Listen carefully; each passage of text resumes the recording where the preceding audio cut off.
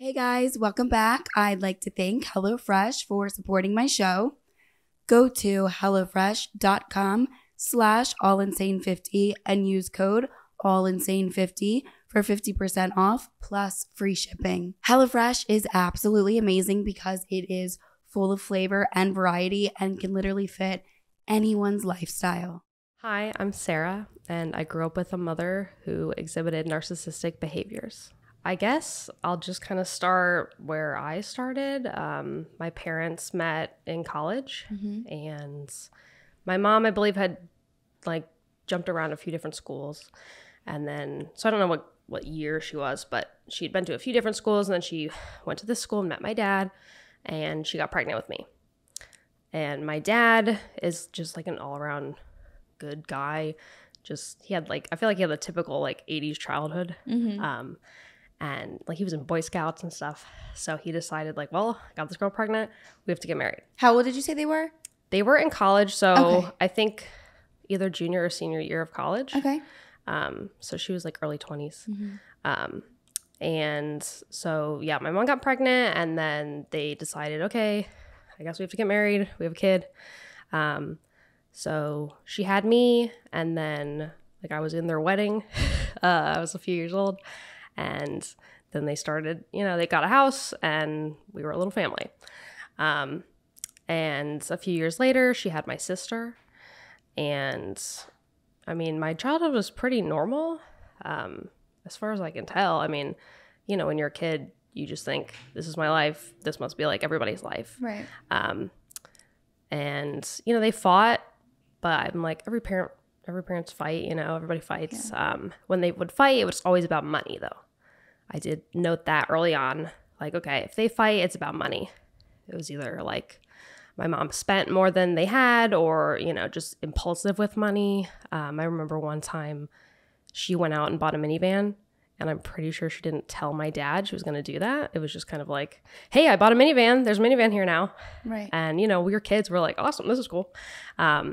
We always got toys whenever we wanted. I mean, we were spoiled. We got whatever we wanted. I remember kind of being bribed with toys or gifts or whatever. Okay, we're going to go to the grocery store. If you guys are good, I'll get you one thing. So if you guys are good and you behave, we'll go down the toy aisle and you can pick something out. And then Christmases and birthday was always big. I'm actually born on Christmas, so amazing. It was double everything, which was fun. awesome. But even my sister's birthday, we always got a lot. We never were without anything. We never, we always had clothes. We always had school supplies, food, whatever. We had too much. We had an abundance. But when you're a kid, you're this is awesome. Right. Bring it on. Yeah. Okay. So I didn't really notice that it was causing any problems or anything. I just knew, okay, whatever. I get whatever I want. And I mean, we never really even got punished. I mean, we were good kids. We didn't really do anything bad per se. But it was just hey, do good in school. And that's the only rule. So, I mean, I was cool with that. I remember going to my friends' houses, and their parents were very different than mine. It just seemed you guys have a lot of rules. You have chores. You have to do all this stuff. And my house was kind of just more of a free-for-all. You could just do whatever you wanted. My parents kind of my dad went to work and made the money. And when I was really young, my mom stayed home. And, we could just do whatever we wanted. I do remember some of my earliest memories, my mom was really struggling with depression a lot. And there were times when she would go and just lay on the couch. And she would just be laying on the couch all day. Or she would say, oh, I have a migraine, and go lay in her room. And it was just me and my sister just left on our own. And I mean, we were fine. She was there. But I do remember times when I'd ask my mom, hey, can you play Barbies with me? And she'd just say no. No, mommy's busy. Mommy's tired, I don't really ever remember her playing with us one-on-one. Maybe when we were really, really little, but I don't remember that far back. Yeah. But I do remember times asking her, hey, can you play Barbies with us? And she'd say, no, mommy's too tired. Mommy's too busy. So I would just play with my sister or just by myself. And, as a kid, if you ask so many times and you get told the same answer every time, you just stop asking. So, I mean, she would play like board games with us, like me and like my whole family, you know, maybe we play Monopoly or something. So it's not like we were neglected, but I just do remember certain times of like, hey, I want to play with my mom and my sister. And that was never going to happen. Right. She just wasn't interested. She would buy us a bunch of toys, but she wouldn't actually have like one-on-one time with us. Mm-hmm. And I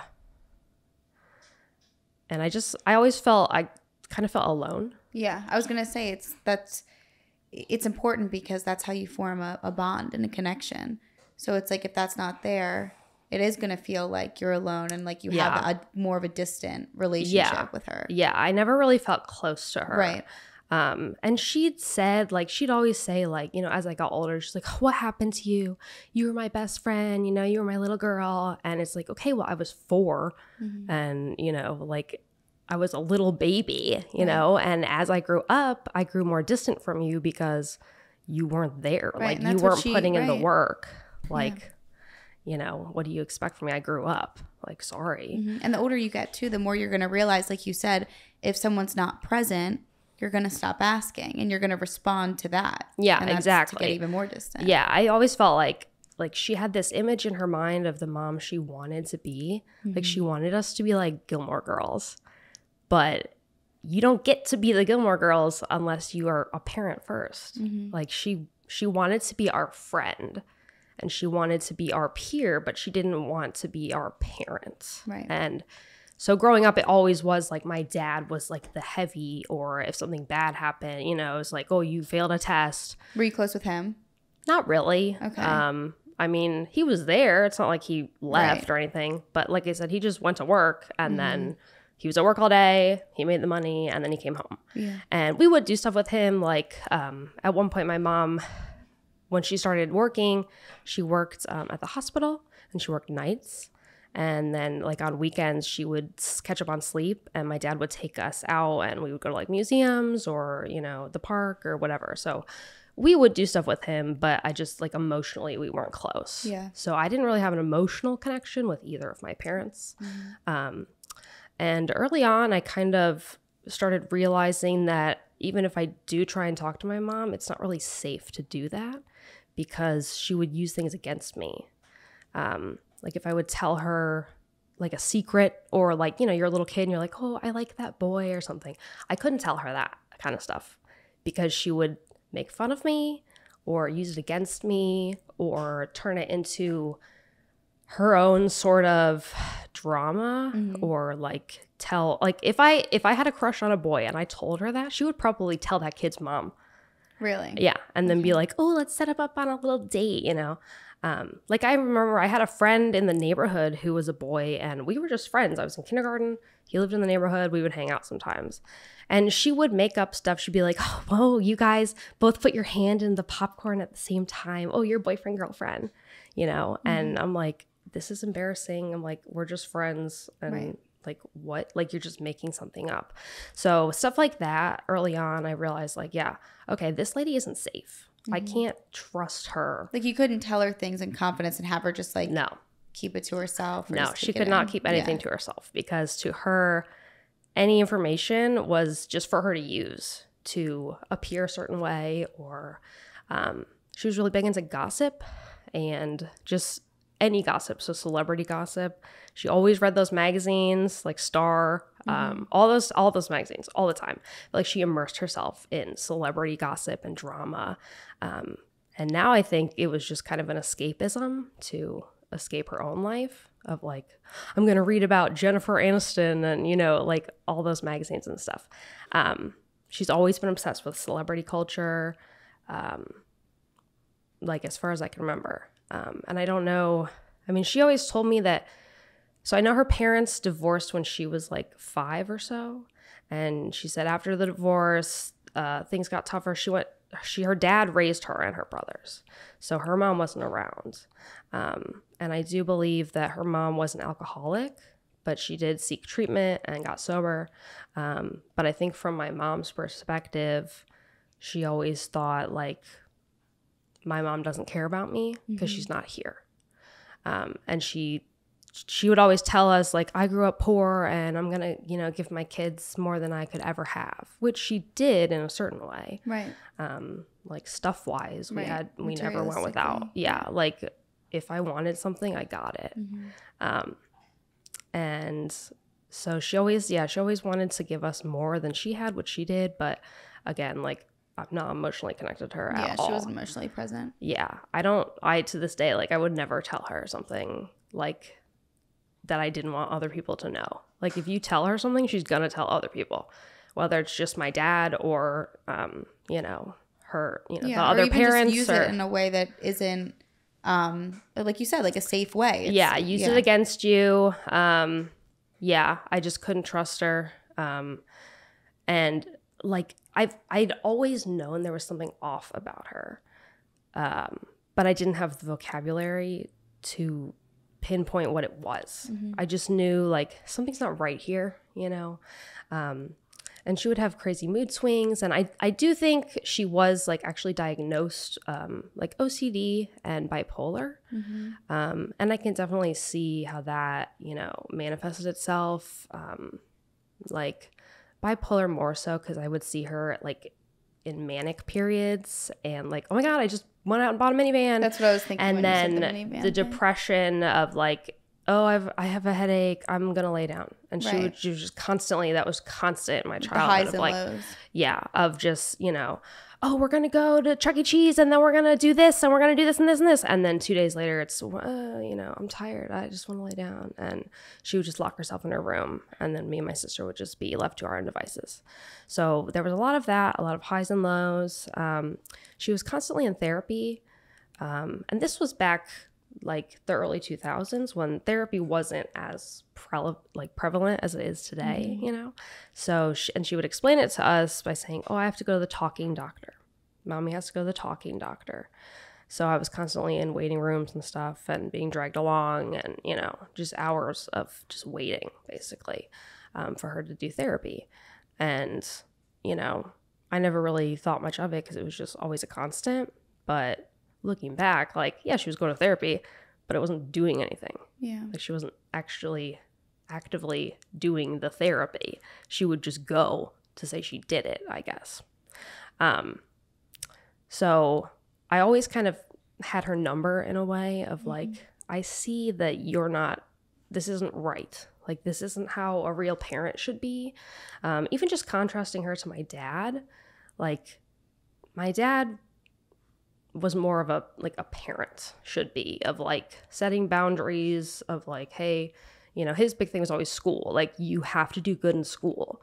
I went to a school with a dress code for several years and I hated it. I hated having a dress code. And it was a dress code that was so strict. It was basically a uniform, even though it wasn't a uniform, right? So they had all these rules, and at the beginning of the year, my dad would take us clothes shopping, and, you know, we'd have this list of rules of, you know, it has to be this, like solid color has to have a collar, you know, pants had to be like khaki, blue, black, stuff like that. And we would go to the mall and we would pick stuff out that we liked that also technically fit into the dress code. And he, you know, would look it over and be like, yeah, okay, if they call you to the office for that, I'll back you up because technically it fits, you know? So, you know, like, my dad was there for us in a lot of ways, like stuff like that, small stuff like that. Like, and yeah, he would take us to museums and stuff. And, you know, my mom would be the one to take us, like, so we had school clothes and then we had like after school clothes, which was so stupid. But like, yeah, she would take us, you know, wherever. Like, I do remember, like, the first time I had to get, like, a training bra. That was so embarrassing because my mom took me, and, like, just doing anything with her, it was just so embarrassing. And I felt like she was just shouting like, oh, this girl's getting a bra for the first time, like, to the whole store. And I'm like, just don't, like, I don't want to do this. Like, I don't want to do this at all. And yeah, just, like, nothing was secret. Nothing was sacred with her. It was all, like, a big show. She always wanted, you know, she was just focused on how other people saw her and saw us. And it was, you know, it started with like phone calls. I would notice a lot. She was two different people. Like, she could be mad as hell yelling at us, and the phone rings, and then she's like, hello. And, you know, I would call her out on like, oh, fake voice. Oh, you got to have your fake voice when you're on the phone. Like, why do you do that? And I mean, I know now that everyone kind of does that to an extent, but she did it like, it felt like an extreme. It felt like she had fake voice, and just in general, if she was out of the house, she was somebody else. Like, she was overly like bubbly and, you know, nice. And I'm like, where's this lady when we're at home? Yeah. You know? Because when we're at home, yeah, she was either just like mad or pissed off, or just ignored us, or just didn't care, just uninterested. Just like, okay, whatever, you know, go play, go in your room, whatever. I'm going to go over here and, you know, read Star Magazine, or I'm just going to go lay down. And yeah, it was just like she was two different people. And I just noticed that very early on. And I mean, I always feel like I'm very smart and I pick up on things a lot. And I definitely picked up that she was different in some sort of way very early on. And I would like call her out on it more or less. And like, I would always get told like by, you know, my sister or my friends, like, why are you being mean to your mom? And I'm like, I'm not being mean to her. I'm like, you don't understand. I'm like, I'm just pointing things out, really. Right. I'm like, hey, I'm just calling it like I see it.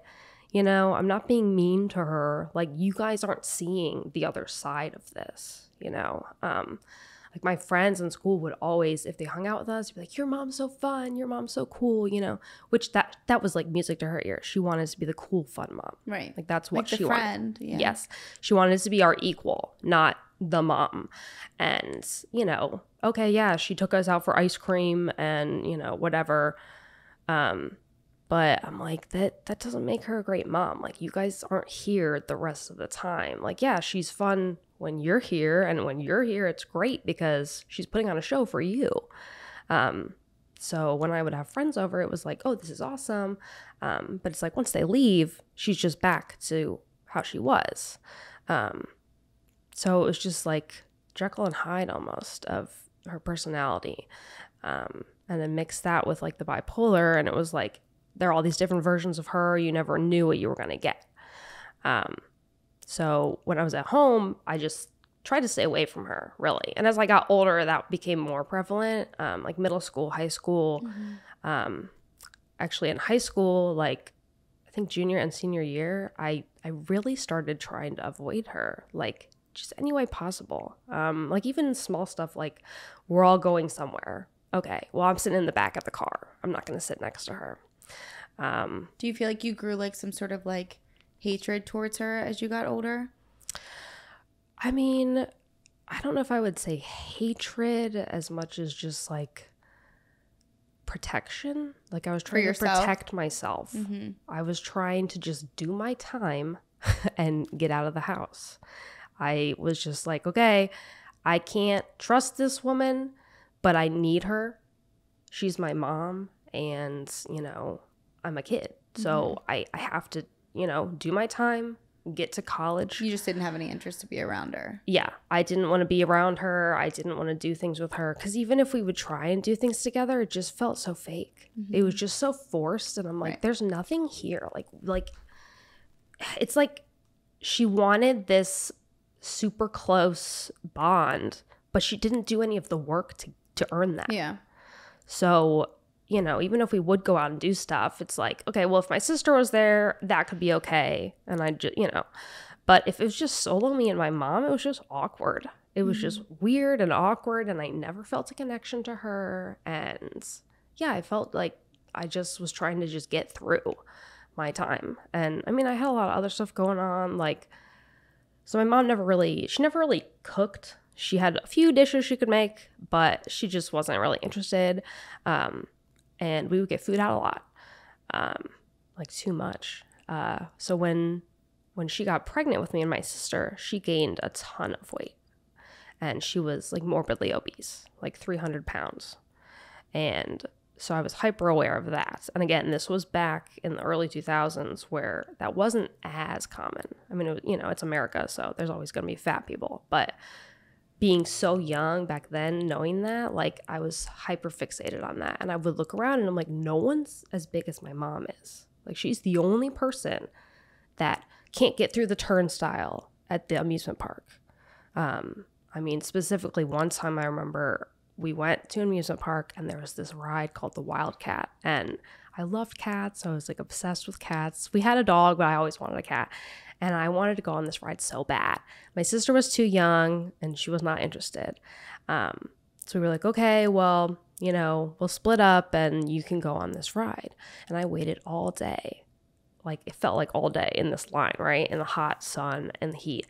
We finally get to the front of the line and my mom doesn't fit. Just the simple, the lap bar's not going down. And I was too little to go by myself. So just that shame of, you know, you have to get off and walk off. Like, I mean, I know that was horrible for her, but it was also horrible for me too. So I was just hyper aware of that. So I think just all of her issues and then add on you're morbidly obese, it just made a lot of stuff harder to do. And food became a drug, basically. I think she has an addictive personality, and I think she was using food to cope with things and fill a void, maybe. Because she was big for a long time. And she eventually did get gastric bypass surgery. And, you know, did lose the weight. And then she became obsessed with exercise, like to an unhealthy level. And she was like anorexic. Like, it was just weird. It was just like swinging of a pendulum. There's no middle ground with her. It was like, okay, you're going to be way over here and then you're going to be way over here. So that was always a problem. And then, you know, she's eating poorly and she doesn't really know how to cook. And, you know, not that she was like extra lazy or anything, but she just didn't want to put in a lot of effort in parenting, I think. I always, as the kid, I always felt like I was a burden. And then knowing that she had me in college, like, I always felt like, okay, I wasn't just an accident, but I was a mistake. And I think I kind of internalized that of like, everybody here would be so much better off if I was never born. Like, they shouldn't have had me this young. Like, you know, like, this would have just been easier if they never had me. And I just kind of always had that in the back of my mind growing up. So, you know, along with the food thing, I started gaining weight because I wasn't, you know, being fed a home-cooked meal. There was no, like, nutrition. There was no, like, you have to, you know. One time when I was really little, I remember being forced to drink a glass of milk. But that was the only time that I was ever like, you're going to eat what's on your plate and you're going to finish it. Like, that was it. That one time when they were like, all right, you got to drink this glass of milk. But there was never, they never cared of like, you have to eat vegetables, you have to be healthy. Like, they didn't care. So I started gaining weight and then just hating myself because of that, because I was getting fat. I was like becoming the fat kid.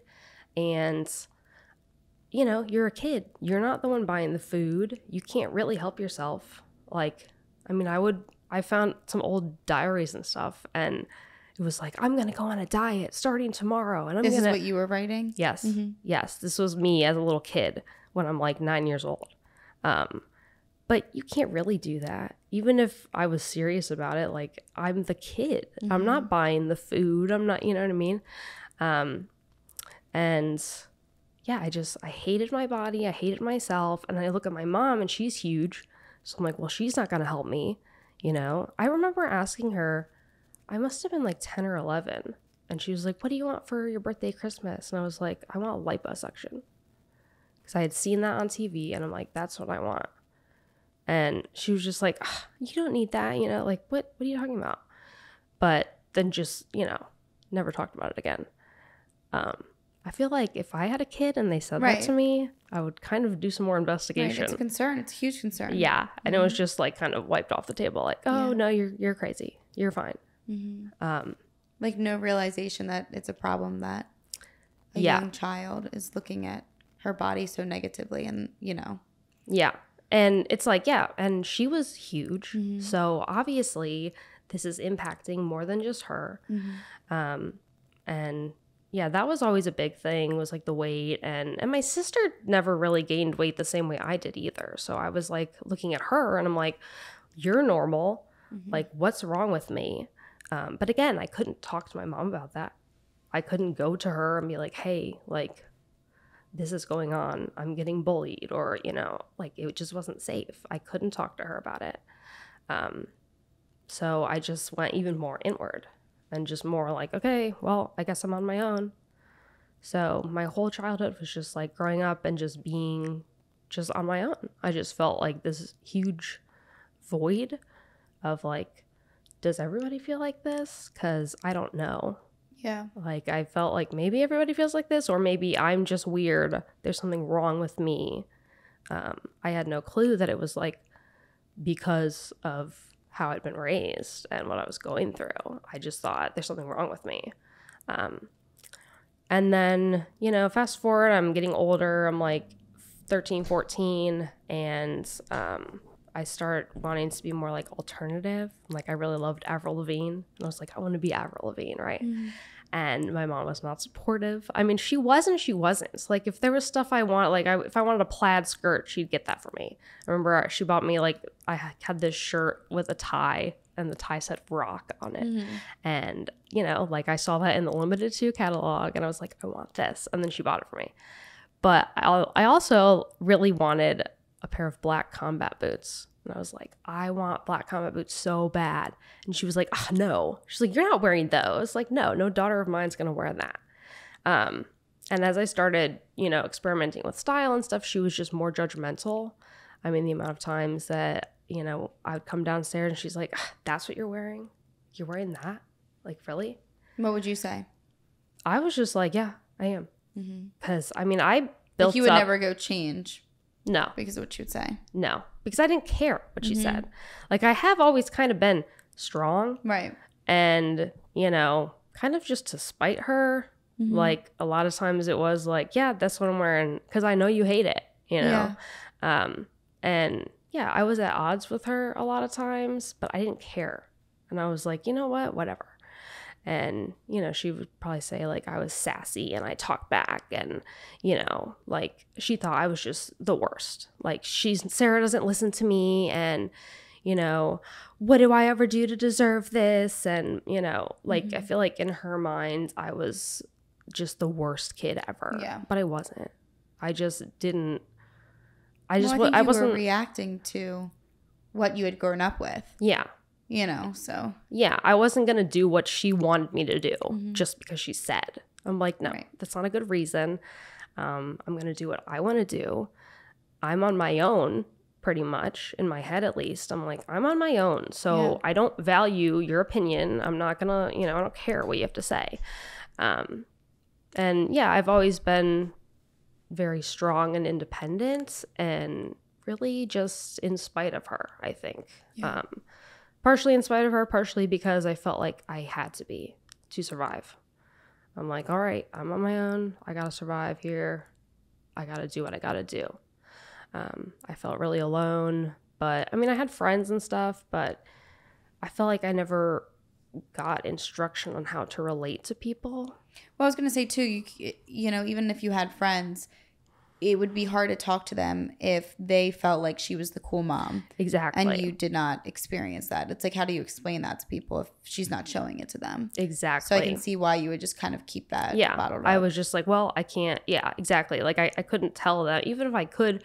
I mean, eventually in high school, I met a girl that had like a similar mom that I did, and she really understood. So that was nice to be able to be like, hey, yeah, both of our moms are like this and we can relate. But that wasn't till much later, you know, that's, you know, that was more of just, hey, we survived. Yeah,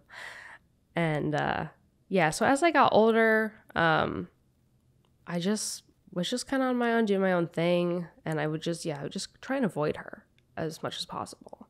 When I was in high school, I think, senior year, I would come home from school, hang out with my sister, you know, we watch TV, start some homework, whatever. And then I would take a nap right as my mom and dad got home from work. And then I would wake up about when they were going to bed, just so I wouldn't have to be near them, just so I wouldn't have to deal with it. I was just like, I just didn't want to be there. I just wanted to just fast forward my life.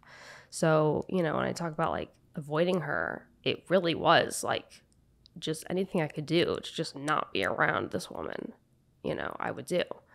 I mean, I got along with my sister and I'm glad that I had her, but I also couldn't really talk to her either because if I told her something, she would tell my mom.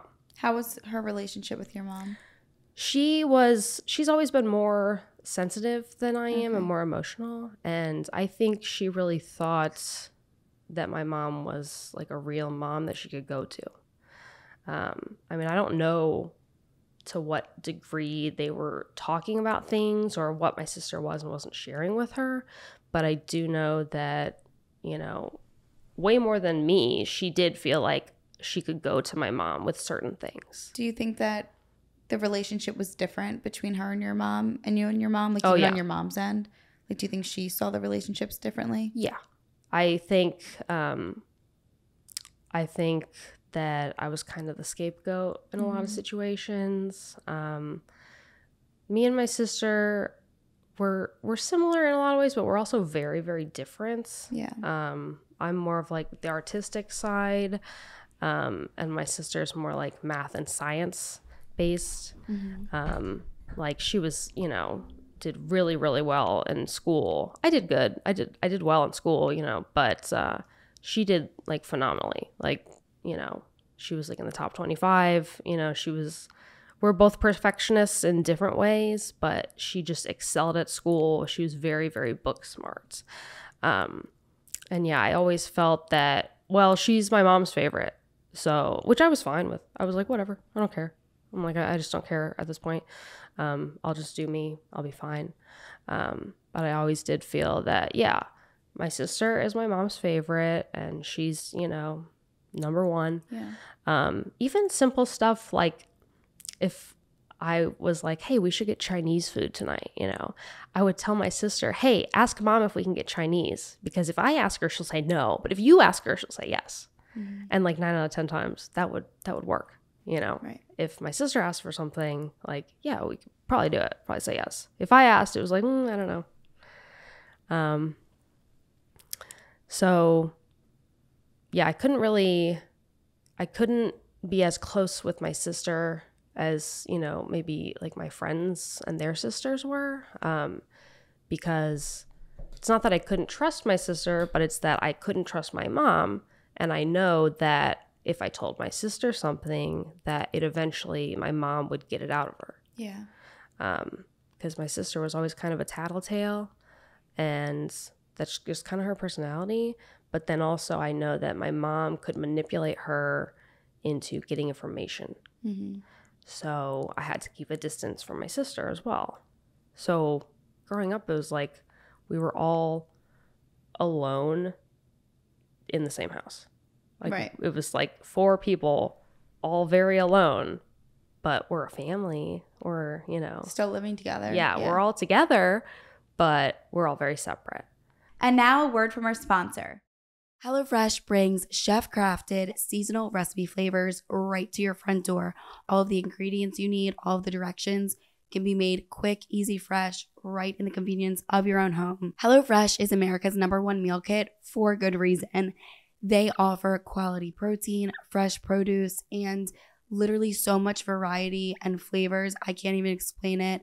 Every week they have 40 recipes to choose from so that you'll never get bored. And I am someone that gets bored so easily. Go to HelloFresh.com/allinsane50 and use code allinsane50 for 50% off plus free shipping. I personally am not someone that enjoys cooking that much. I think it's stressful. I hate going to the grocery store, but I do love to entertain and I do love to impress people with my cooking skills that I don't really have. So this is why I absolutely love HelloFresh, because it gives me all the skill I need without really having or needing skill. They take care of all of the meal planning and, like I said, all of the ingredients that you could ever need to make the most delicious meal ever for yourself or for your guests, whoever you have over the house. I am not even gonna lie, I am somebody that definitely tends to order delivery here and there, But something that I love about HelloFresh is they offer fast and fresh recipes, which can be made in 15 minutes or less.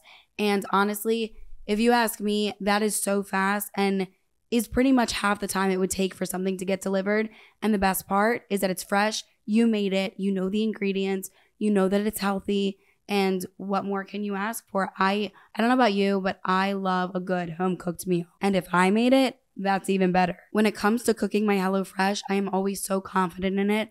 I know no matter what it is, it's going to taste good. There's been so many meals that I was kind of skeptical about. I was like, I wouldn't typically order this, or I wouldn't typically like it. I swear to you, I end up liking it every time. And anytime I ever cook it for anybody else that I have over, they always love it too. Go to hellofresh.com/allinsane50 and use code allinsane50 for 50% off plus free shipping. Now back to the episode. So I just couldn't wait to leave. I just couldn't wait to get out. I ended up going to college, and immediately I felt better. So you were living on campus at college? Yes. Okay. Yes. I was living in the dorms, and I went, several hours away too. So I was far enough away where you could get there in a day. If you needed to, you could get there if it was an emergency, but it was not so close that you could just pop in. Got it. So that was important to me to be, have some distance. And she didn't mind you leaving at all? No, she was fine. If anything, the school I went to was kind of like a prestigious school, and she was like, "Oh, that's right, my daughter's going here," And I think, she acted sad, but, we weren't that close. So I think she was just like, okay. When my sister went to college, I think that really hit her hard. That hit her way harder than me. And, it was like, okay, this is my last kid at home. When I went to college, she still had my sister at home. So it was like, she's fine. But when my sister went to college, that was like, oh no, what's happening? My kids are growing up. This is bad. So actually, I think maybe that was part of why she did what she did. So when my sister went to college, she went for a year. Everything was great. And the school that she went to, I remember when I was a kid, I remember my mom telling like one of my friends' moms or something, "Oh, if my daughter got into this school, I would do anything to make sure she can go there." Right? So fast forward, and my sister gets into this school, and she goes there for her first year. It's great. She loves it. It's her second year. They move her into the dorms. She's there for like a week, and she doesn't have access to like the website to like submit your work, or, I guess they have like, like a specific website for like homework or, turning in files or whatever. She doesn't have full access to that because her tuition wasn't paid in full. So she's, calling my mom like, "Hey, you gonna pay them, or like, what's the deal? Because I can't, do college." She's like, "I'm talking to my professors and they can't do anything. There's nothing they can do to help me. Like, the tuition needs to be paid for me to have access to everything that I need to be able to do my work." So she's there for like a couple weeks, and then it comes out that my mom spent all the money and her tuition was gone. So she knowingly moved her into the dorm, knowing that they didn't have the money to pay for it.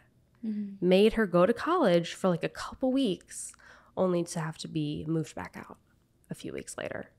And her college was also a few hours away, so it wasn't convenient, And I was furious about that. I'm like, how could you do that to her? So why do you think that she did that? I think she did that because I think she was trying to sabotage her. I think she didn't want her to be away. I think in some ways she wanted my sister at home. So she sabotaged her. And my mom's always been very selfish. And I don't know if she's aware of that or if it's just subconscious. I don't really know why she does the things that she does. Because, that's not the first time she financially ruined you know, our family or spent money. Oh, actually, the first, see, this should go before. It's okay. My first memory of like financial trauma or shock was when a man came to our house to take away the minivan because she hadn't paid. She hadn't been paying. They were going to repossess the van. And I remember my mom crying on the kitchen floor. And I was really young. And I remember, it's like one of my earliest memories, going over to her and hugging her and being, Mommy, don't be sad. Like, you know, she's scaring me. And then I start crying because this guy's here to take away the van. And I'm like, you know, when you're a kid, your car is like part of the family, you know. And I'm like, no, don't take away the van. Like, stop crying, like, you know, freaking out. And, you know, I guess my dad just paid it. My dad took care of it. He cleaned up the mess like he always would. So that was like the first big, you know, financial, like, oh, my mom really messed up here. I don't know I don't know the details. I don't know if she spent money on something else or if she was just ignoring the bills. I don't know. But yeah, hiding bills, hiding the mail, that was always common growing up.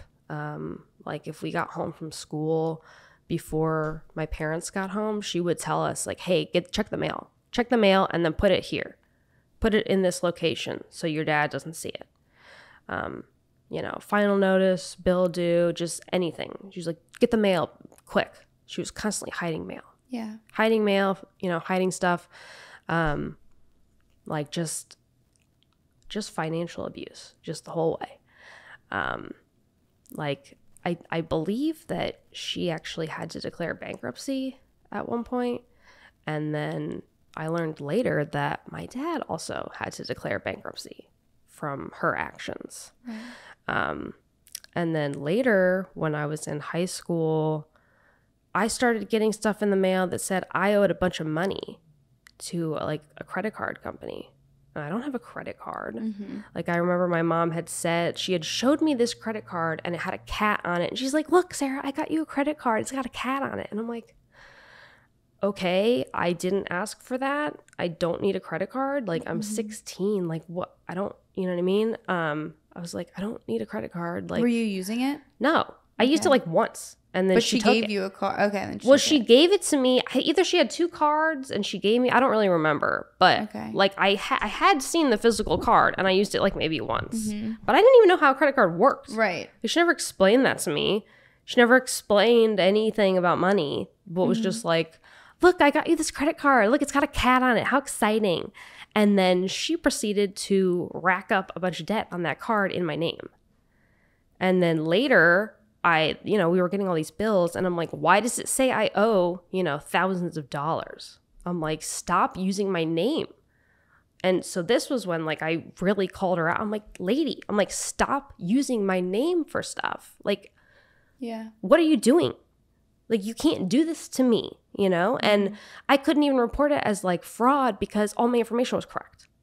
Because she had all my information. We lived in the same address. Like, it wasn't like some random guy in Iowa tried to steal my identity. It was my mom, So I'm like, stop doing that. Like, stop doing this. So I think at that point, she moved on to my sister. Because years later, my sister got all these bills of you owe a bunch of money. And when we were looking at, the company that it says, she's like looking around. She's like, yeah, I think I bought this couch in the living room. Like, the couch was bought under my name with a card that I didn't even know about. So she's financially abused all of us. And she's always had a shopping addiction. And, people ask me, like, what did she buy? And honestly, I can't even tell you. Right. I don't even know. Like, just a bunch of little stuff that added up. Like, because I really don't know. I mean, unless, it was like when she refurnished the living room or, but really it was like, I don't know. There's a lot of crap in the house. We had a yard sale once and it was just so much crap. And I'm just like, where does this stuff even come from? $? A lot of little stuff. She always liked, fancy makeup, expensive makeup, nice clothes and stuff. And I think once she had lost the weight too, she started going crazy with clothes because she could finally fit into things. And your dad was still with her through this whole time, right? My dad never left. Okay. My dad would constantly pick up the pieces, pay people off, you know. They would have a big fight. She would start crying. She would say, I'm sorry, I'll never do it again. And then the cycle would continue. Yeah. My dad never left.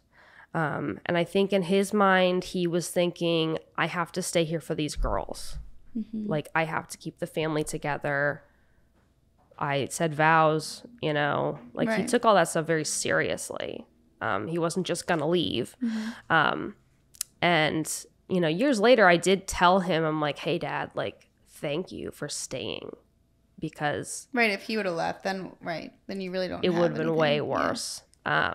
Like on one hand, like all of my friends' parents have gotten divorced, except for like 2 or 3. Either when I was really young or in high school or after high school. At this point, most of my friends' parents are divorced. And I remember when, you know, several of them were in the middle of a divorce, I was kind of looking around like, are you guys going to get divorced? Or like, when's our turn? You know? And I remember thinking like you guys fight all the time about money and you don't really seem like happy. Like, I mean, I'm not seeing into other people's lives, but this doesn't seem right. You know, I'm like, our household doesn't seem like healthy. Like, again, I couldn't pinpoint it. I couldn't nail it down of like, this is what this is. Yeah. But I just knew like, this isn't right. And I'm like, yeah, I'm looking around like my friends' parents are getting divorced and they seemed way more normal than we do. Yeah. Like, why aren't you guys at this point? So I'm like, why aren't you guys getting a divorce? Like, you know? And I remember like thinking about that and thinking, well, if they did get divorced, I would have to stay with my dad because he would provide stability. I knew, and this was when I was like 10. Like I was pretty young thinking about this. And I'm like, if I picked mom, yeah, we'd have a lot of fun. We would do stuff. We would get stuff. We would have a lot of fun. But it wouldn't be stable. And we'd probably get kicked out of an apartment or, you know, lose our car. So I knew, I was like, kind of like, well, if they do get divorced, I'll just stay with dad. It'll be boring. We won't get as many toys, but it'll be secure and I'll have stability. More of a parent. Yes, because my dad was a parent. He was a parent. My mom was not a parent. A lot of times it was like my dad had 3 daughters because he had me and my sister and my mom. And especially when she was financially just blowing it up, you know, he would come in and clean up the mess. And they'd have a big fight. She'd cry. But he would always just fix everything. And it would just start over. And I'm assuming, you know, she would kind of, you know, lie low for a little bit, but then it would just start up again. Yeah. And yeah, after so many times, she's learning that she can get away with it, you know? So she spent all the money for my sister's college. And then my sister had to come home and take a year off. And then she actually ended up having to transfer schools. So one that was less, it was in-state. So they could afford the tuition. Even though that other school she went to was her dream school. Yeah. And my mom had said, I would do anything for my daughter to go there. Okay, well, that's what you said, but that's not what you did. You did the exact opposite. You did anything to make sure she couldn't go there. And my sister really kind of took that in stride. And she was very disappointed, but she was just like, well, what are you going to do? She's like, oh, you know, it's okay. And when she transferred, she graduated and she really enjoyed both schools she went to. And she was like, you worked out. And I'm like, no, that's not the point. Right. I'm like, that's not the point here. Like, I feel like I was more upset about it than she was. And in a lot of ways, I was like, you're the daughter that she's supposed to like. Like, if she had done that to me, I would have understood more. But she did it to you. Mm. I'm like, what? I'm like, that didn't make any sense to me. Because literally, I'm like, if you did this to me, I would get it 100%. You don't like me. I call you out on your crap. Like, I would understand that. I'm like, but you did it to the daughter you're supposed to really love and care about. You did it to your number one. Like, why? Why would you do that? You know? And I was living at home at this point, And one night she didn't come home from work. And I remember kind of, starting to worry. Like it was like 10 at night. And I'm like, where's my mom? Like this seems weird. So I'm like texting her, I tried calling her. I'm like, where are you? Like, I'm kind of worried. And then later that night she calls me and she's like, oh, I checked myself into a psychiatric hospital. So I just felt so guilty about what I did. I was going to drive my car off a bridge or something. So she felt guilty. She spent all the money for her college and then she checked herself into this place. And, I ended up having to like drive her clothes and stuff. Like it was weird. It was really weird. I was like, I remember talking to her on the phone, like almost about to cry because I'm like, okay, I'm really freaked out about this. I hope you're okay. How long was she there for? She was there like a week maybe. Okay. It wasn't super long, but it was long enough where, I had to bring her some change of clothes and stuff because she just showed up. And when she was there, it came out that she'd been lying to her therapists this whole time. So these years that she'd been in therapy, she was lying. She wasn't telling them the whole truth. She was just going to therapy, but... Like in what way was she lying? Like she wasn't telling the truth. Like she wasn't, she was going to therapy, but she wasn't actually doing therapy. Okay. She was withholding information. Got it. Or, not telling about her therapist. How she was feeling and the things that she was doing? I guess. I don't know the details, but I just know she told me like, I was lying to my therapist. Okay. So she wasn't getting the help she needed. The whole point of therapy is to be honest. And to open up. And to open up and be honest with yourself about what's really going on. And she wasn't doing that. It's like she was going to therapy just to say she was doing it. Right. But she couldn't be honest with herself. And well, probably too, based on what you said, maybe she was just telling the therapist what she would want people to think of her and hear. Not actually what was happening. Yeah, like she was building up a character. Yeah. But I'm like, what's the point of that? I'm like, why would you go to a therapist and lie?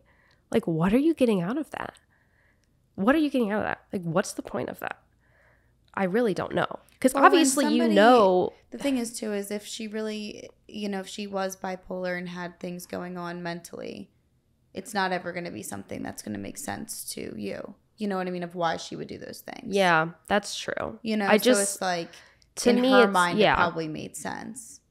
But to other people, it's not going to make sense because if your brain doesn't operate the way that somebody else, you know what I mean? Like there's people that will lie and genuinely believe their own lies because they're just not well, you know? And it's like, we'll never understand. And we're like, why would you lie about something so small and so stupid? But to them, it made sense. It wasn't even a lie. You know what I mean? So it's like, that's what I notice a lot too. It's like, it's difficult because I think we try so hard to understand why, but sometimes we never really get the answer we're looking for because we'll never know why. They don't even know why. And if they don't know why, we're never going to know. I think that's a good point. Yeah. And that's But obviously it's your mom, so it's going to drive you crazy.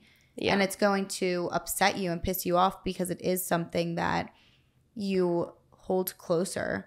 Because even though you guys didn't have a relationship, what hurts your sister or even what would hurt your mom would still hurt you. So obviously you're going to always want those answers. You know what I mean? Yeah. Yeah, I'm watching all of this happen. I've been, it's like, okay, you went to the talking doctor when I was a little kid. You've been doing this my whole life. Obviously, like you take medication, you admit that you have these problems. Why aren't you actively trying to fix them? But I think what you said is true. Like maybe she is, but she's not capable. I don't know. Right. I really don't know. And also a lot of times, like, if something's genuinely wrong, you can't fix yourself. You know what I mean? You don't even know where to start to fix yourself. Right. And I think you kind of said earlier, too, like, who even knows if she was realizing what she was doing. And maybe after the point, she might have, at times, she probably did feel guilty and feel like, well, she couldn't go through college because of me. But at the same time, it's like if something's wrong mentally in your head and in your brain, you might not be able to stop those things in the moment, Yeah. Sorry. No, you're okay.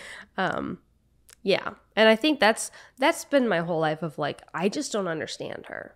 Her decisions, the things she doesn't make sense to me. And yeah, I don't know if it's because that's how her brain works, or, you know, we're just so different that I'll never understand. Or if she really, is she even aware of what she's doing?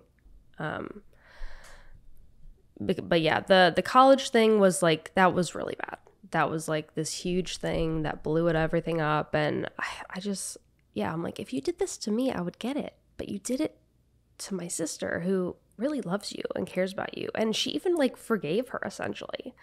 But I think that was the first time when my sister was really like, oh, maybe mom isn't who I thought she was. Maybe Sarah's right about some of this, you know?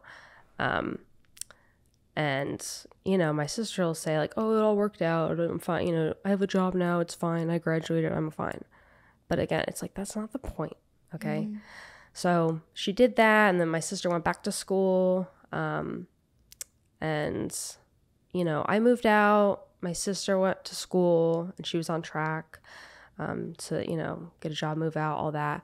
And my mom, I guess she kind of just started spiraling on her own of just like, okay, empty nest. Like, I've been a mom for, you know, 30 years almost. And, you know, I'm with this guy, and, you know, like my parents never had like a loving relationship, I wouldn't say. Like they got together because of me. I don't really think they were meant to be together by any means. I think they just made the responsible decision to stay together because of me, and then they have my sister. So once we were gone, I think to my mom, it was like, oh, well, what now? So she ended up like going back to school, like at a community college. She was like, I'm going to finish my degree. And she got really into that. And I don't think she ever finished it. Like she only had like a semester left or something. It was not a lot. And she never, like she still didn't finish. So I'm like, why are you doing these things? And then it got to a point where I really thought that they were content. I really thought my mom was content in her life and everything was fine, you know? So it was kind of like the calm before the storm sort of a thing, where I really thought, you know, I'd moved out. My sister was away at college and about to, you know, graduate and get a job and stuff. And I really thought, oh, good.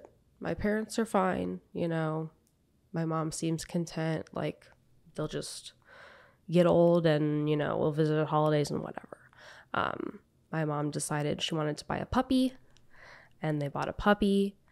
And then it happened. Then one night I got a phone call from my dad, and I was asleep. It was like midnight. I was asleep. I got woken up. My phone, I look at it, it says dad. And I think, why is my dad calling me? Like, what? I kind of, you know, was like, I just want to go back to bed. And then I get the little notification that I got a voicemail. And then I was thinking, great. Now I'm like, what if it's something bad? I'm like, why is my dad calling me at midnight? I'm like, maybe somebody got hurt or something. So I'm like, okay, I'll listen to the voicemail and I'll go from there, right? So I listened to this voicemail, and it's basically, he's like, Sarah, I'm telling you this because I told your sister I'm kicking your mom out of the house. I'm just sick of her crap, and I'm just kicking her out. And that's it. I just want to tell you. So I'm like, what? I'm like, that's a weird voicemail to get from my dad. So I'm like, okay, whatever. They just had a fight, and she's staying in a hotel, whatever. I'll deal with this tomorrow, right? So I, you know, wake up the next day. I think about calling my mom, but I'm like, yeah, I'll just text her because I got to go to work. I'm like, I'll just text her, make sure she's fine, you know. So I sent her a text, and then, you know, I get to work, start, you know, doing stuff, and she doesn't respond, you know. I sent her another text like, hey, are you okay? Just want to make sure everything's fine. Dad called me last night, you know. No response. I'm kind of starting to worry a little bit, like, what's going on? Because, you know, I really have no clue. I just get this weird voicemail from my dad, and I have no idea what that means or what's going on. And then I get a text from my dad, and it says, have you heard from your mother in the past, 37 hours or something like that? And I'm like, no. And then, I'm like in the middle of work, and I'm like, sorry, I need to, call my dad real quick. So I get him on the phone, and he's like, yeah, I haven't. I'm like, what happened? I'm like, what's going on? Like, because I have no clue, I have no context. And he's like, well, we were supposed to meet at a wedding last night. It was after work. She was supposed to meet me there, and she never showed up. And then she never came home. He thought she was just blowing him off just to be a bitch, or just to be like, oh, that's right, whatever. So that's what prompted the voicemail he left me. But then she just never came home. The next morning, he hasn't heard from her. She's not responding. So then he's like, I'm starting to worry and think that something happened. Like maybe she was in a car crash or something. I don't know. So then I'm really freaked out, and I'm like, I can only imagine how my sister's feeling. And because at this point she had moved out of state. She's totally alone. And I'm like, great, what the hell? So I try calling her again, no response. I try texting her, nothing. My dad decides he's going to call the police and file a report. And then I get a call from my sister, and she's like, yeah, I just talked to the cops, and I gave them your number, and they're going to call you. So I just wanted to let you know that if you get a weird phone number calling you, to answer it, and that's who it is. So I'm like, great. I'm like, what the hell is going on? Yeah.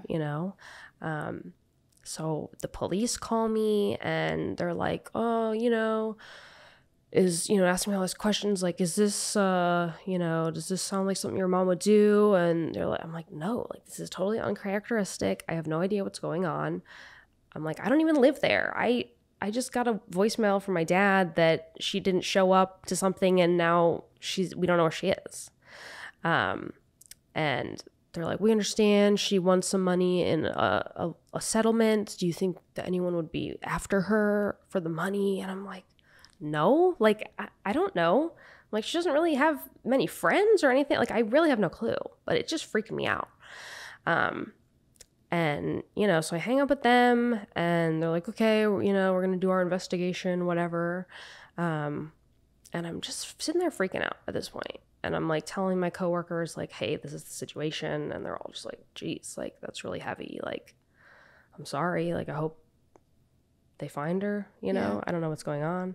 And then finally, a few hours go by, mom on my phone. So I'm like, okay. So should I pick up the phone?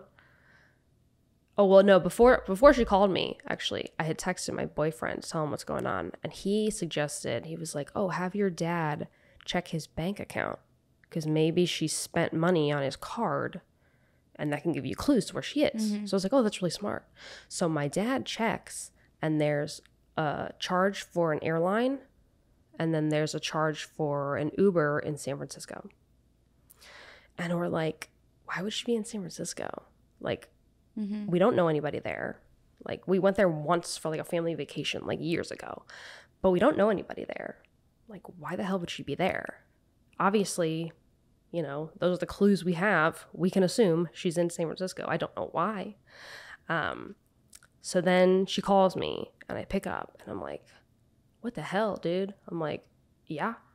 And at this point, I know where she is, but I just want to see if she'll tell me, And she's all, Sarah, I'm like, spit it out.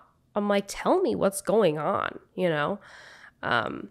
She's like, well, I'm with a guy that I met online, and he lives in San Francisco, and I'm with him.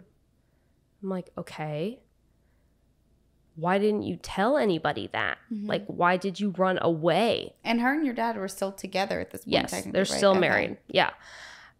I don't even care about the affair part at this point. I'm like, whatever. That's the least of my worries. Because the cops are involved now. Yeah. I'm like, we all think you died, okay? What? You have no regard for anybody else. So I'm like, just spit it out. She's all like stuttering. Like, oh, and I'm like, dude, this is ridiculous. And she's like, well, I couldn't show up to that wedding and pretend I was in a happy marriage. I just couldn't do it. I'm like, so you make up something else. So you make up a different lie then, Right. lady. You don't just not show up and let us think you died. Yeah. I'm like, my sister is freaking out, crying, I'm sure, having a breakdown. And dad called the cops. And then she's like, oh God. And I like could hear it in her voice that like that hit her, that like she didn't think that was going to happen somehow. And I'm like, hey, yeah, dad called the police. Because maybe she doesn't care, but like you guys are normal people who do care if somebody exactly doesn't. But like she didn't think, someone. she didn't think that anyone would call the police Right. if she went missing. Like she was literally expected to show up somewhere and she didn't. So yeah, that's what happens. And then that's when I kind of clicked in my mind, oh, she called me first. She didn't call my dad. You know, she's got her phone blown up with all messages from her whole family, and she called me first. And that kind of said something to me, that like she knew maybe I was the easiest one to break this news to, because she knows that I'm just upfront and kind of detached. Right. So I'm like, yeah, dad called the cops. Like, you have to deal with this now. Like, I'm like, I don't care if whatever, you're having an affair, whatever. That's literally the least of my worries. But we thought you died, okay? Like, you created this big mess. You have to clean it up. Like, what are you doing? Like, you make up a different lie, you know? And then I'm like, why didn't you respond to us? Like, what's going on? She's like, well, my phone died. I'm like, so you get a damn charger. I'm like, you go into any store and you buy a phone charger. You don't just go missing. Like, if I had done any of the things that she did, she'd be furious. But here you are, a 50-year-old woman running around like you're 16, just thinking there are no consequences for any of your actions. Yeah. Like, what are you doing, lady? Like, this is insane. So I'm like, call dad, please, and call your other daughter, because they're both freaking out. Please call dad so he can get the cops to, end their search. Like, this is ridiculous. Like, now you're like, I'm like, this is so crazy. I'm like, oh, my phone died. And oh, I just had to be with this guy. I'm like, okay, whatever. So I hang up with her, and then, she calls my dad. She calls my sister. She talks to the police. That's all settled. And then I just get a text from my dad that says, your mother's in San Francisco. She's met someone. We're getting a divorce. Which I kind of already knew, but, he was just letting me know that. And I'm just like, I can't believe that. I just so shocked. I'm like, what? They had happened so fast. Yeah, and I never would have imagined someone to be with my mom. Like, I'm like, who's dating my mom? Like, right. I mean, I just know too much, and I'm like, she's a crazy person. But I'm like, who? I'm like, that's the real story. Who's this guy? Right, what's wrong with him? Yeah, I'm like, what the hell, man? Yeah. So she did that, and that basically blew up the family. That was just like, that was it. That was the big explosion of like, okay, you did that. There's no going back from that. And that was like the deal breaker for my dad. He sent her an email that he also sent to me and my sister, just so that we'd know what was going on. And, it said at the top of it, it was like, hey, I know you guys don't want to be involved in this, but I just want you to know what's happening. So I'm sending this to you too. And it was really heartbreaking. And, I could just tell, like, it literally broke his heart, and he just didn't see this coming out of nowhere. And like, he's not an emotional guy. He doesn't really let us see how he's feeling. But I mean, it almost made me cry reading this email, because I'm like, Jesus, like, this really, he's like, I thought we would grow old together, and I thought everything was fine. And, he's like, all these years of financial abuse, this hurts 1,000 times worse than that ever has. Like, of all the stuff you've ever done to me, nothing has ever hurt me like this.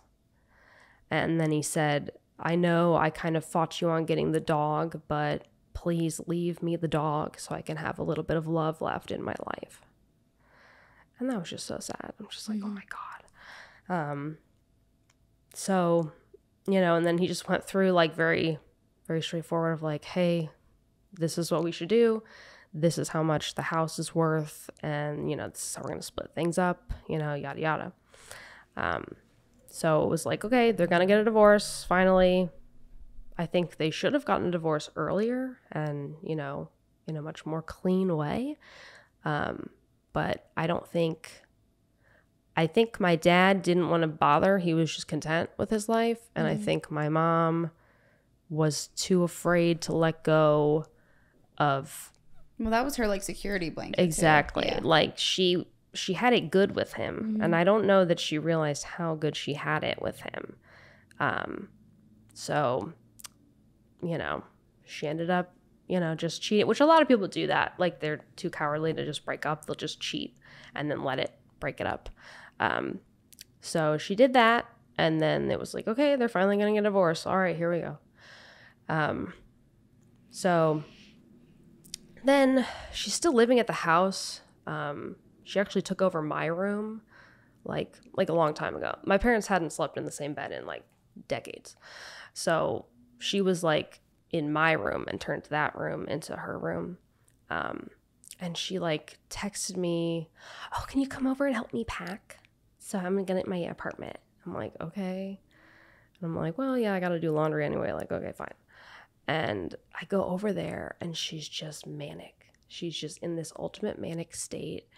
And she's just being crazy. And she's like, oh my God, Sarah, like, how many boyfriends am I supposed to have? Because I have like 4 and I have to pick which one I want.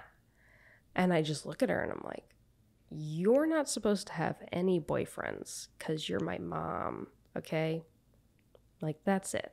And then she's just like, whatever. And it's just clearly like she's acting like a little kid. It's weird. It's really weird. She's just being crazy. And I just remember thinking, like, what happened to you? Because, I mean, I've seen you do crazy stuff before. I've seen you in a lot of different states, but this is something new. This was like new level of like, what's going on? Yeah. And so then I'm helping her fake pack. And, she's like, oh, put that stuff in these boxes and do this and this. And it was all a bunch of like arts and craft supplies and stuff. It was like not actual packing. It was just boxing up stuff that was in the room. And then she's like, oh, just put those down the hall for now. And I'm like, okay. So I pack up a bunch of boxes, like 4 boxes.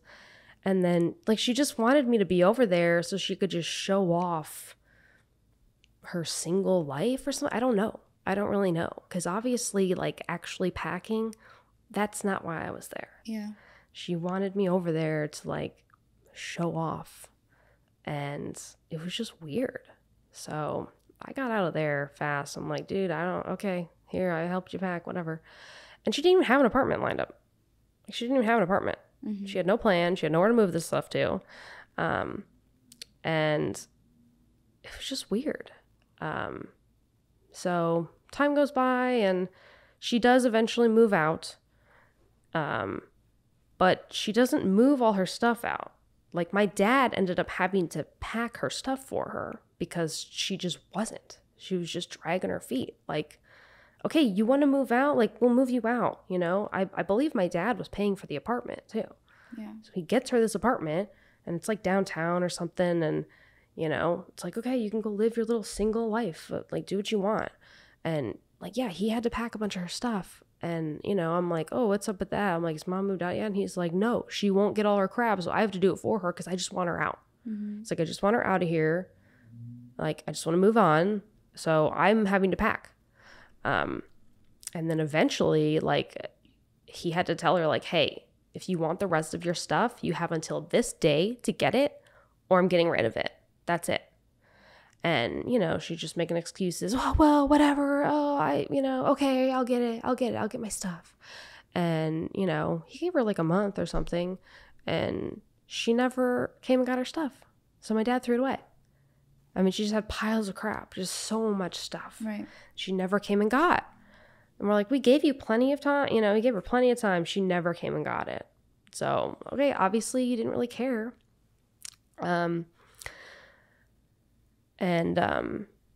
So when she ran away, that was like September. So we had one last Christmas where we were all together. And that was the last time I actually saw her, was that Christmas. And it was one of those things where like it was up until now, even? No, this was just this before. was 2 Christmases ago. Okay. So not this past Christmas, but the one before. That was the last one where we were all together. And, you know, normally Christmas was like my favorite thing. It was like this big deal, and it was like all day, and I knew that wasn't going to happen. You know, I'm like, okay, Christmas is over. That's fine. Whatever. I had a good run.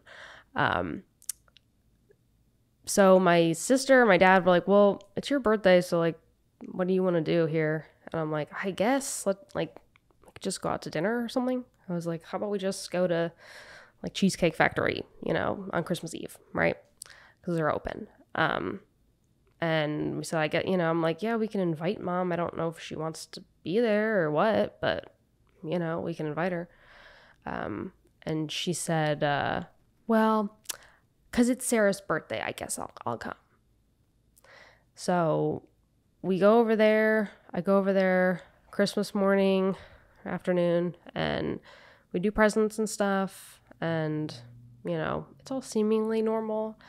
And then we open presents, and then my mom kind of disappears. And she's like on her phone the whole day, like really obviously on her phone. And like doing that thing where you kind of show your phone, where you like want people to see like, oh, I'm texting. That's right. As if we care, you know? I'm like, This is just really gross. And she's on her phone all day. We open presents, and like when I got her something that was like, it was like a magnet for her purse, where it's like if you go out, you can use the magnet to put your purse on the table instead of having it on the ground, right? And she's just like, what is this? Like, oh, thanks. And then my sister had gotten her some like autographed celebrity thing, and she was like, oh my God, I can't believe it. Oh my God, best present ever. And it was just really obvious, like, okay, you don't care what I got you. That's great.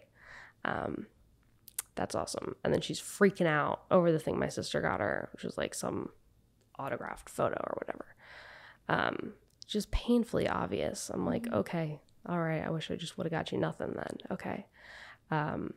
And then she kind of disappears, like, you know, goes upstairs. We don't know where she is.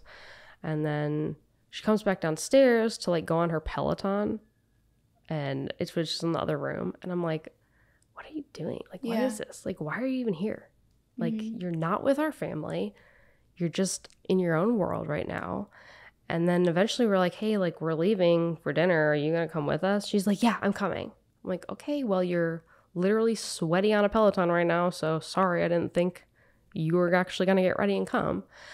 So she gets all ready, and then we go to the restaurant, and while we're waiting for the table, she's kind of like flirting with my boyfriend, and it was really weird. He's really tall, and she was like looking at him like, how tall are you, you know? And I'm like, I can see what's going on. And I'm like, this is gross. I'm like, this is nasty. And the whole time she's like showing off her phone. And I'm like, this is weird. It's just weird. It's like she was there, but she wasn't there. It's like, that's not my mom. She's just turned into some different person. Which like, that's fine. If you want to go do that, like, I don't care. You know, I'm not going to stop you. It's not like you were ever a real mom to me anyway. But like, this is weird, okay? Like, either be here or don't.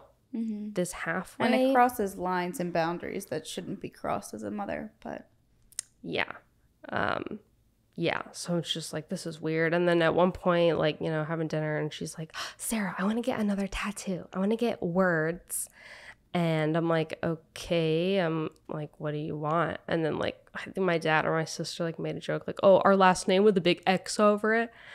And she's like, that's not very funny. I'm like, isn't it though? Like, are you kidding me? Like, you know? And I'm just like, yeah, no, I'm not, like, we're not doing that. Okay. And that's the last time I ever saw her. Did you guys stay in touch at all, like over text or call, or no? We texted a few times.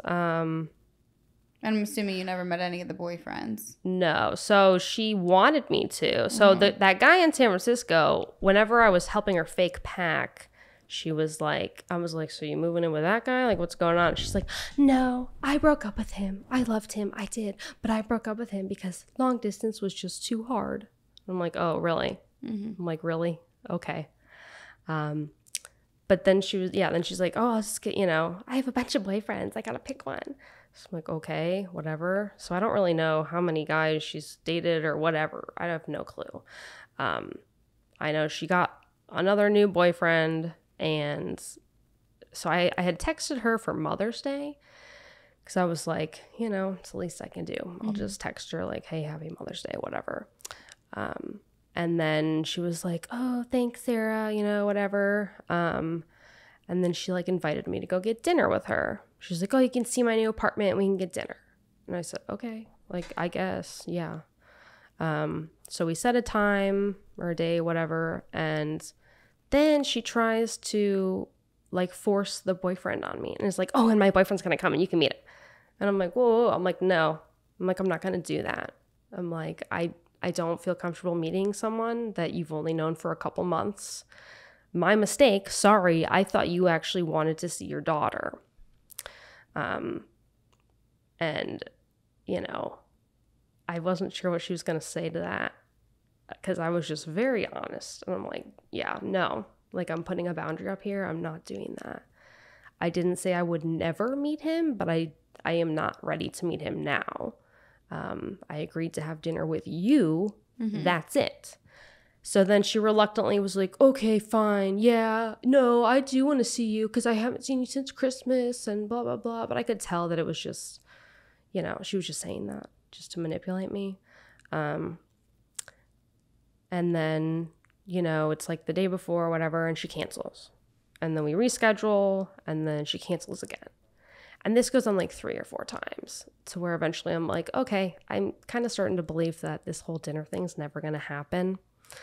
And then she's like, well, it's just been really hard. I got a lot going on. And, I didn't have money one time. And then I was sick. And then I'm like, okay, like, you don't need to make a bunch of excuses. Like, if you can't afford to do it or whatever, like, just tell me that. Like, that's fine. You don't need to keep pretending that we're going to meet up and have dinner when we weren't going to.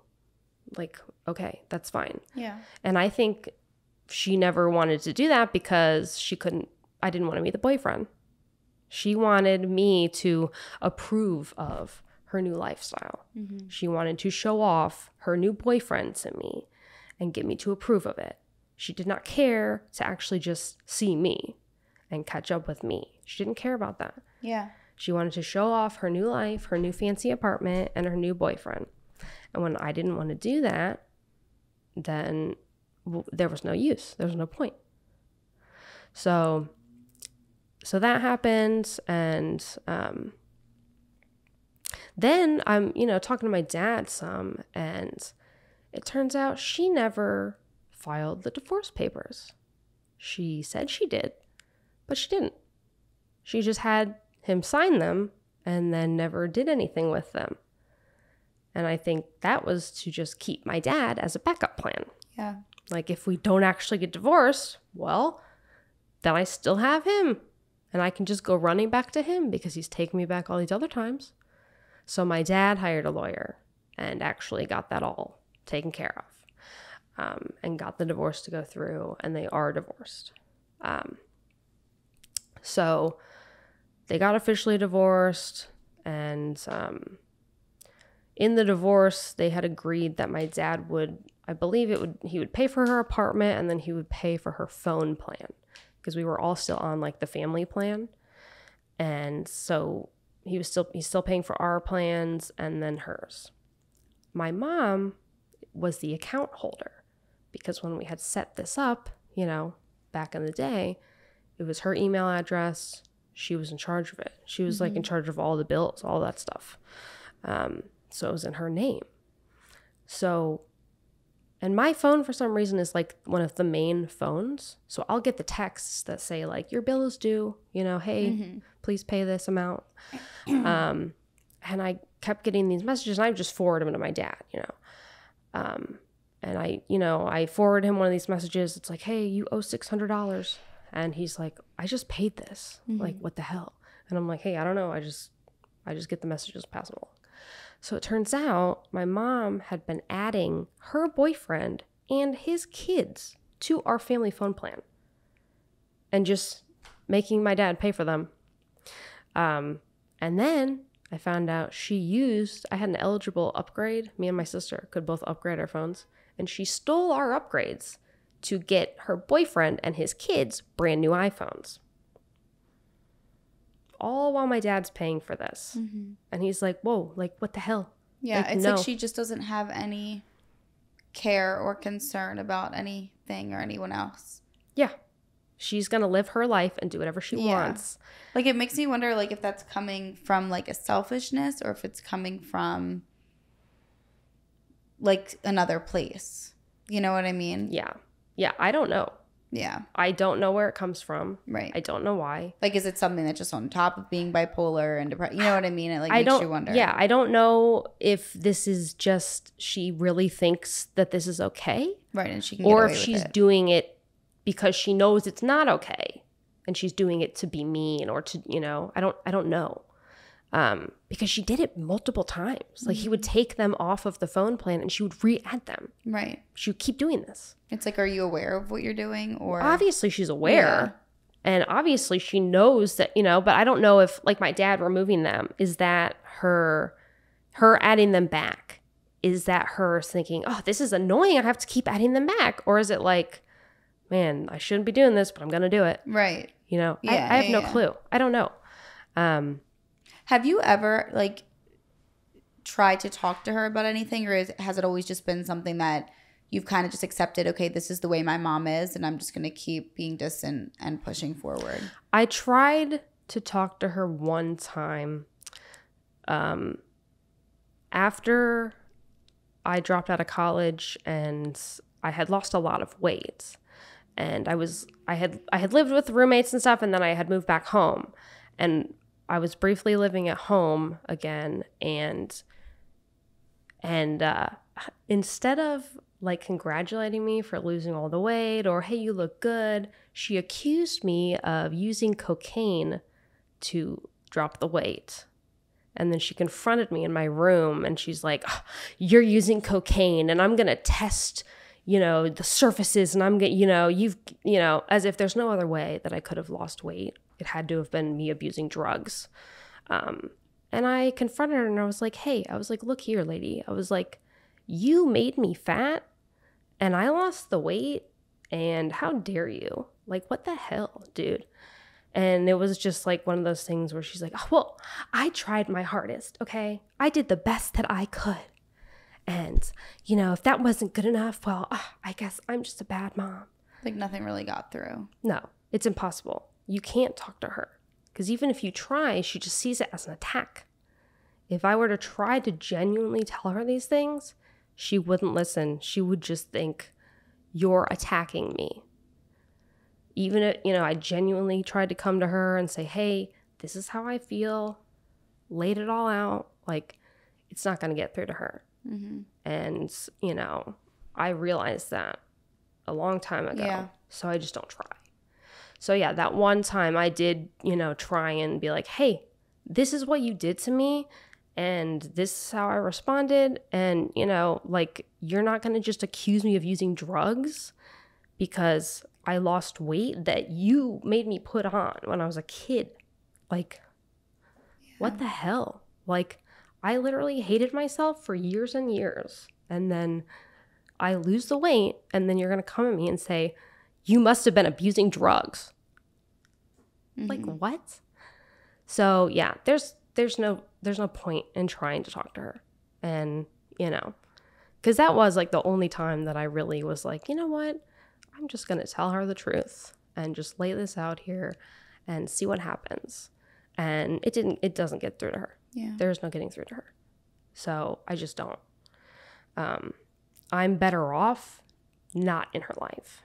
And just looking at the times when I live in the same house with her versus when I don't, way better when I don't live there. Yeah. Even my dad said something like that. Like, you think, you know, either when I had moved out to go to college or when I was living with my friend, he did say something. He's like, yeah, you and your mother, your relationship's it's just better when you guys don't live under the same roof. Yeah.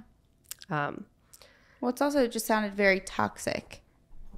You know, like even if, I don't know, I just feel like the lack of connection that you guys had and just the constant of, like you said, not knowing what side of her you were going to get, it's toxic and it's mentally draining to be around a situation or even a person like that. So yeah, exactly. And I think that's why I avoided being around her when I did. You know, I mean, I knew like, okay, I have to be in the same house as her. It's more of an effort to be around her than it is to just not. Yeah, you don't know which side of her you're going to get. Yeah. And then it's like, okay, you know, what do we got to deal with here? If she's in a bad mood, it's like, okay, then I was just constantly on edge. Yeah. Like, okay, how do I have to react to how she is right now? Right. You know? And it was just a lot. Yeah, she's just a toxic person to me, and I can't do it. And after I dropped out of college, I briefly worked at the same office that she worked at. And it was just insane to see how fake she was in person. So, and that's interesting to me too, that the fact that she was able to kind of put on that front for other people. Like, it's not like this was just who she was in every circumstance. Like, she genuinely was able to put on a mask almost. Yes, it was. It was like, so she was aware of what she was doing if she was able to do that. Yeah. It was that fake voice on the phone, but it was in person, you know.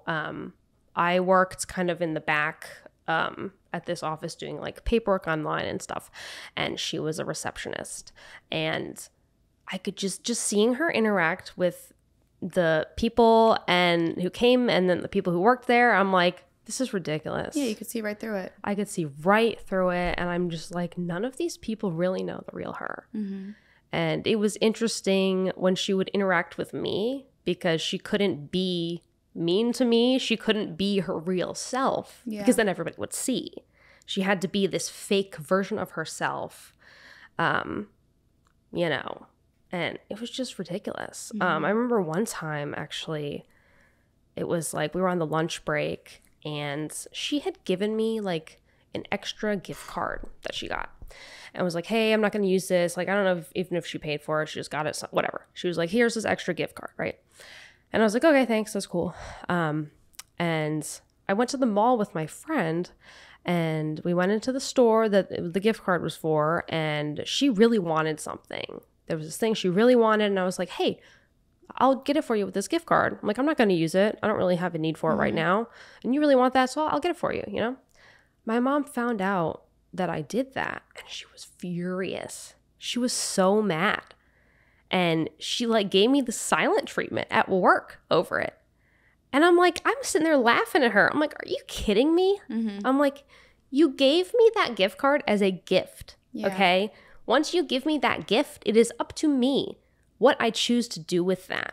If I wanted to use that gift card to buy something and then give that thing to my friend, I'm allowed to do that, okay? Right. Just because you gave me this gift card does not mean you get to dictate how I use it. And again, it was like buying stuff and holding it over my head, or, you know, like she always did that. She would always, well, I guess you don't love me because you're not behaving right now, and I had bought you that thing last week. Or, well, I took you to that concert. I guess you don't care about me because you're not doing what I want right now. Don't you remember I did that thing for you before? Just constantly doing that. And this was like an extension of that. Right. Where I'm like, you know, and I would call her out on that too. Like early on, I'm like, stop buying me stuff then. If you're going to just buy me something just to use it against me, then don't buy it for me. Just don't. I'd rather you buy me nothing than buy me something I really want that's going to be used against me. Right. Like, I'm so sick of this. Like, no, I'm done. And it was constant. Oh, well, I guess you don't love me because you don't appreciate that I did this and I did this and I did this. Or she would even, like, she wants credit for taking care of me and my sister when we were babies. Like, she said something like that to my sister before. Like, well, I guess you don't care that I took care of you when you were an infant. Like, what? That you did the bare minimum? That you had a child and then had to take care of that child? You want extra credit for that or something? Right. Like, what? And, you know, I think it sounds like a sense of like control. it's all control. Yeah, manipulation. All control. She has to be in control all the time. All the time. Mm-hmm. That's why she didn't like me, because I wasn't willing to just go along with what she wanted to do. Right. I was going to be my own person and do what I wanted to do. And I didn't care that she couldn't control me. Right. So, you know, and she knew she couldn't control me, so she just gave up on me. After she had moved out of the house, I was at the house, and I peeked into her room because I just want to see what was still there. And I found the gift I had gotten her for Christmas just thrown on the floor, unopened. And then there was also like this journal that was like laid out. And I, kind of scrolled through it a little bit. And then I saw a page that said like, Dear Sarah. So I was like, okay, I'm going to read this. Yeah. And she had written it when I had just first kind of moved in with my boyfriend, and my sister was home from college, and we had taken her out, and we went to a bar or something. And she had written this letter to me that was like, well, it hurts me that you want to spend time with your sister, but you don't want to spend time with me. And, blah, blah, blah. And so I'm just going to give up on you. This is me giving up on our relationship. And basically blamed me for our non-existent relationship. Yeah. That, how dare you want to hang out with your sister, but you won't invite me to go to the bar with you and your boyfriend. Okay, you're the mom for one. No, I don't want to go get drunk with you. Like, that's weird. And, if I want to hang out with my sister, that's a good thing. Okay, that's not bad. But just the fact that she literally wrote, I'm giving up on you. Mm-hmm. And this was like years ago, and I'm like, wow, okay. Like, that's all I need to know. I'm not going to put any effort into trying to have a relationship with you when you clearly don't care. Yeah. You're putting it all on me, and it's my fault if it doesn't work out. And I'm sure if it does work out, that's because of you, right? Mm-hmm. So it's just exhausting. Oh, absolutely. Like, it's not worth it. I'm not getting anything out of this. I can't actually talk to you about anything real. Like what's the point? And now that I'm an adult, it's like, I don't, it's not like, oh, I want to get toys and I want to get you to buy me stuff. Yeah, there's no point anymore to maintain a relationship. Yeah, there's literally nothing there for either of us. And it's benefit. It's better if we're not together. Yeah. So I, just stayed away. I didn't talk to her. I tried to go get dinner with her. She kept canceling. And then later she had texted me again, and she started the conversation with, did you know your dad has a girlfriend? And I didn't. I was like, no, I didn't know that. Mm-hmm. I'm like, no, I didn't know that. Okay, that's news to me.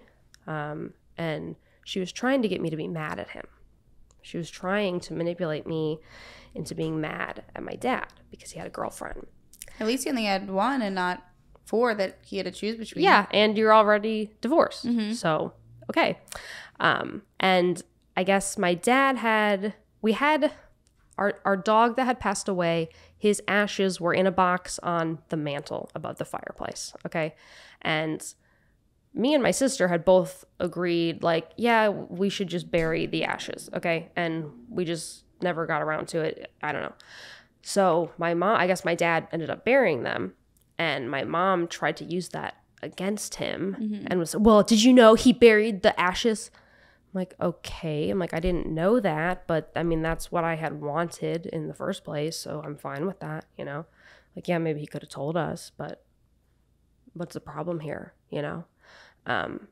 And she's just texting me, just trying to manipulate me into being mad at him and being on her side and being pissed off that my dad has a girlfriend and he buried those dogs' ashes and didn't tell us. And, I'm not taking the bait. And I texted her and I said, you're not the only one who's allowed to be happy. Right. You started this. You are the one who wanted to get a divorce.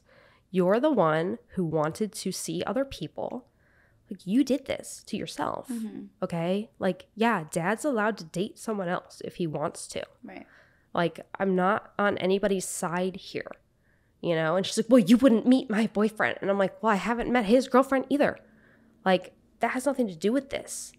And then she was like, well, and I knew that you didn't know about the girlfriend because he told me he hadn't told you yet. I'm like, okay, then why would you start the conversation accusing me of knowing something that you knew I didn't know? Right. Like, I can see the manipulation coming out. Like, I can see exactly what you're doing. Like, why are you doing this? So I'm like, you know what? No. So after that, that's when I, like, hid notifications from her. Or, like, I turned it on my phone so, like, they would appear silently. Because honestly, just seeing her name pop up on my screen was, like, it was, like, triggering to me. Yeah. I'm like, just seeing mom on the screen, I'm just like, oh God, what do you want? You know? So I just silenced it. I'm like, you know what? I don't want to deal with this. So I'm just like kind of avoiding her. You know, I didn't block her, but I'm like, I'd rather not talk to you. Okay. So later I go back to the house and I go in the basement because I needed to get something. And I don't know if you know what American Girl dolls are. So I had 2 of those and my sister had 3. And the one doll I had was like my favorite. I had Felicity. She was the best. I saved up my own money to buy her. And I remember when I got her in the mail because I was like tracking the shipping and there was a tornado and I was like, oh my God, it better get here before the tornado. So these were like really important dolls to me, and they were in the basement. And I go in the basement and they're not there. There's one of my sister's dolls is down there, but all the other ones are gone. Their beds, everything. There's like a handful of outfits and stuff. They're gone. And I knew it, and I didn't want it to be true, but I knew my mom took them. I knew it. And I just to give her the benefit of the doubt, you know, I texted her, I'm like, hey, where are the American Girls? And then I even texted my dad. I was like, hey, weird question, but do you know where the American Girl dolls are? And, you know, he's like, no. And then I just knew it. I knew my mom took them. So I try calling her. She doesn't answer.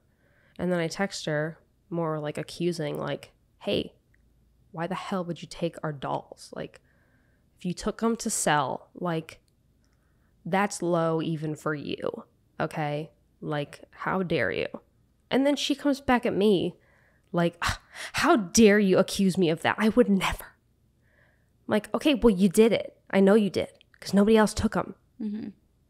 My sister's out of state and my dad's at work and he doesn't know where they are. And they were in the basement, and then there was a bunch of stuff in my sister's closet upstairs. And all that stuff was gone too. So I'm like, so you're really expecting me to believe that someone broke into the house, went into the basement, took the American Girls, went upstairs into one of the bedrooms, took the other remaining furniture and accessories, and then left without stealing anything else? You really expect me to believe that? Because, like, I essentially caught you red-handed, and you're denying it. So that was it. That was the last straw for me.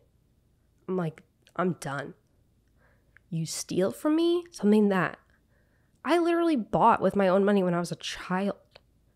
And after she had made a big deal that her parents never kept any of her toys from her childhood, and she spent years rebuying them on eBay. You're going to do that to me? I'm like, I'm like, you're done. Like, you are not allowed in my life anymore. I'm over this. You're done.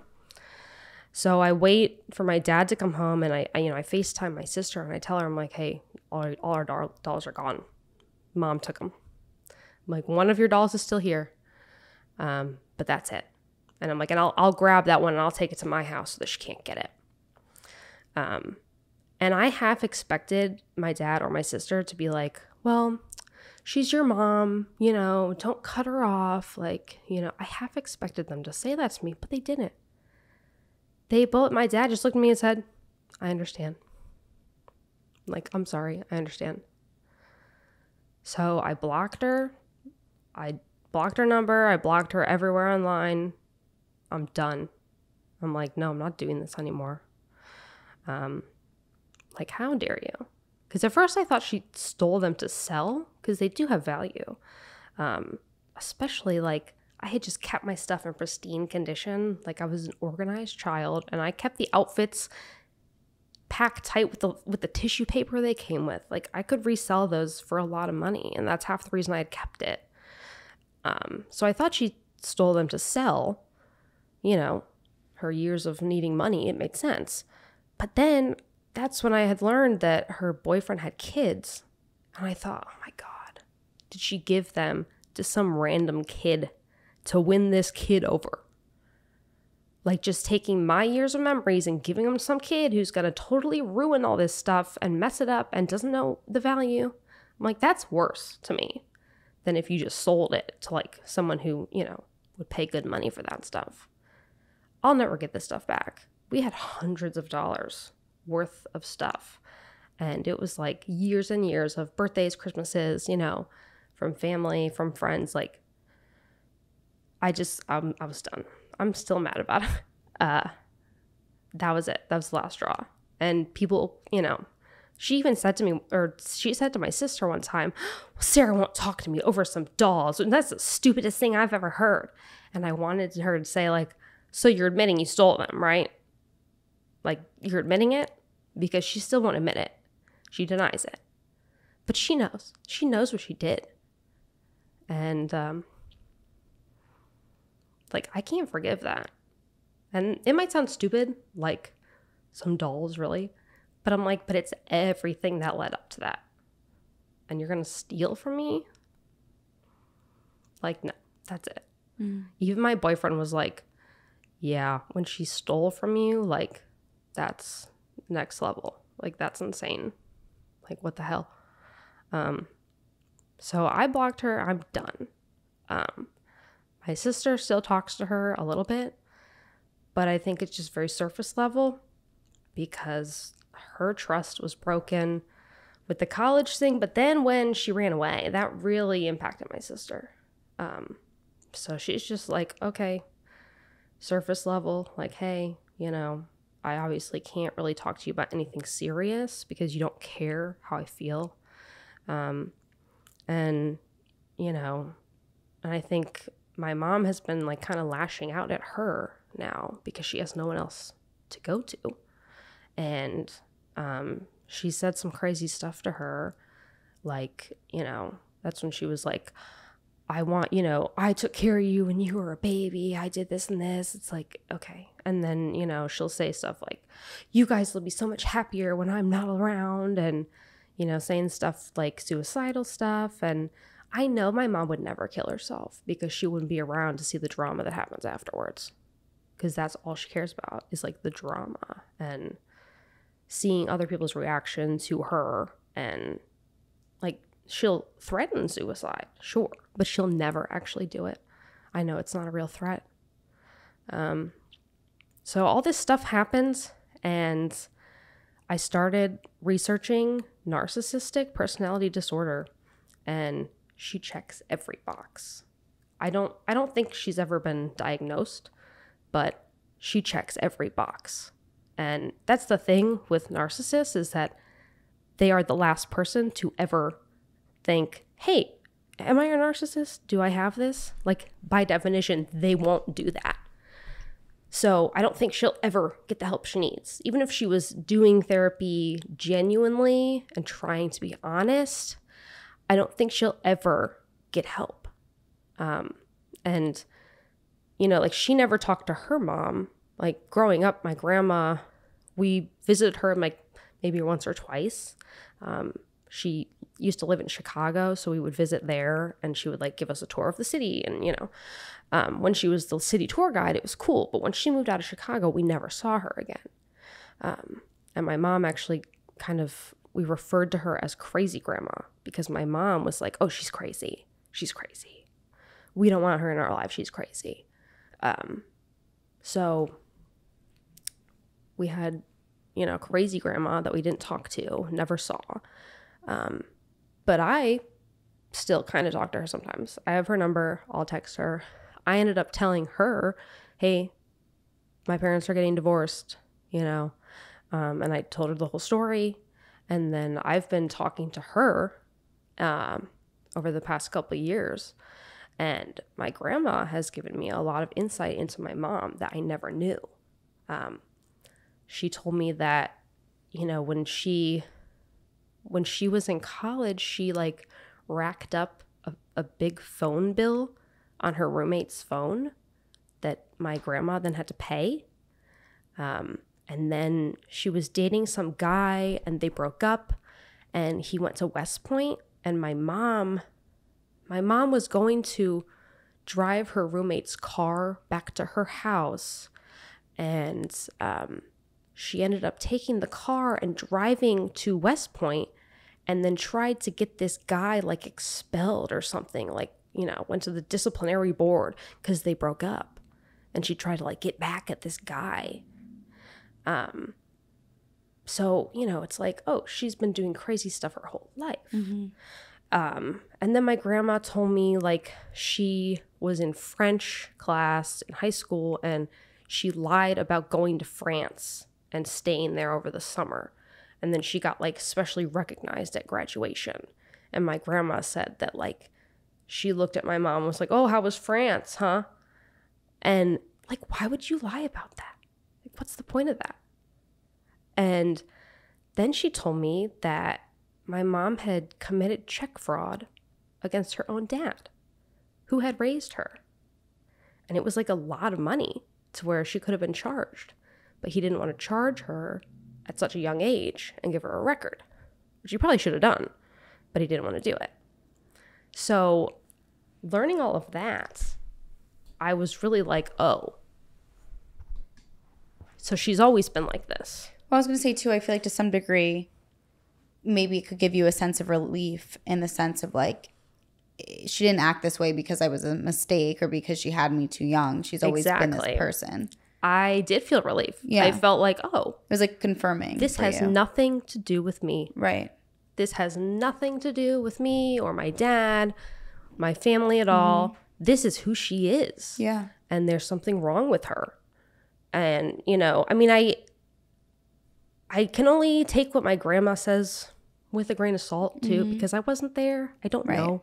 I don't know both sides. But I did feel relief. I did feel like, oh, okay, this has nothing to do with me at all.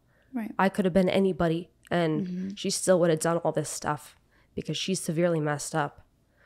And so, yeah, that was like kind of enlightening to realize like, oh, okay, this is who you are. It has nothing to do with me. And then, you know, just learning about narcissists and, you know, NPD and all that stuff. And it's like, she checks every box. She wants control.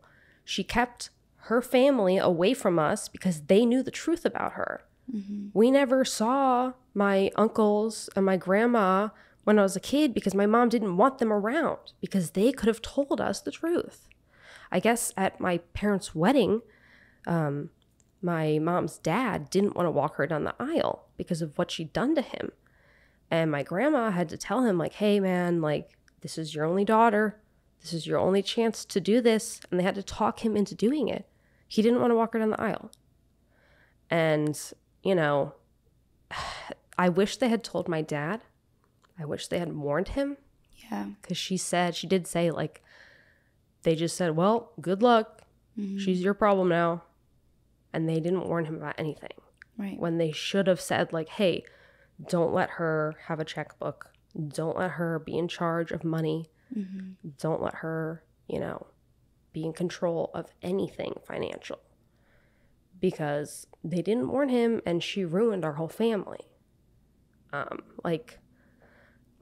mean, if I wanted to go buy a house, like, it's going to be difficult because my credit is bad because she ruined it before I could ever have a chance to do anything. Build it up, yeah. Same with my sister. So, I mean, and like my dad can't co-sign on stuff because he had to declare bankruptcy once. So like she really ruined our whole family yeah, she's dug financially, into a hole. and she doesn't care. So That sucks. So you haven't talked to her since you blocked her? No. Okay.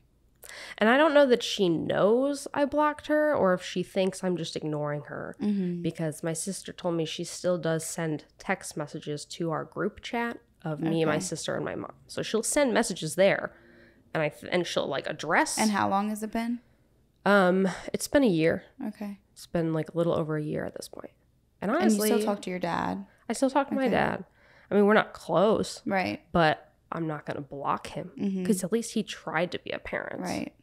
I think he kind of feels guilty for leaving us with her and, you know, just all that she's done to us. Right. But, I mean, he tried to stay because he had kids. He thought keeping the family together was the right thing to do. And in a lot of ways it was, especially when I was younger. You know, I remember we went out for his birthday. And this was like after everything had happened, a couple months after she ran away. And I came over and, you know, he's like, oh, do you want to go get dinner for my birthday? I was like, yeah, sure.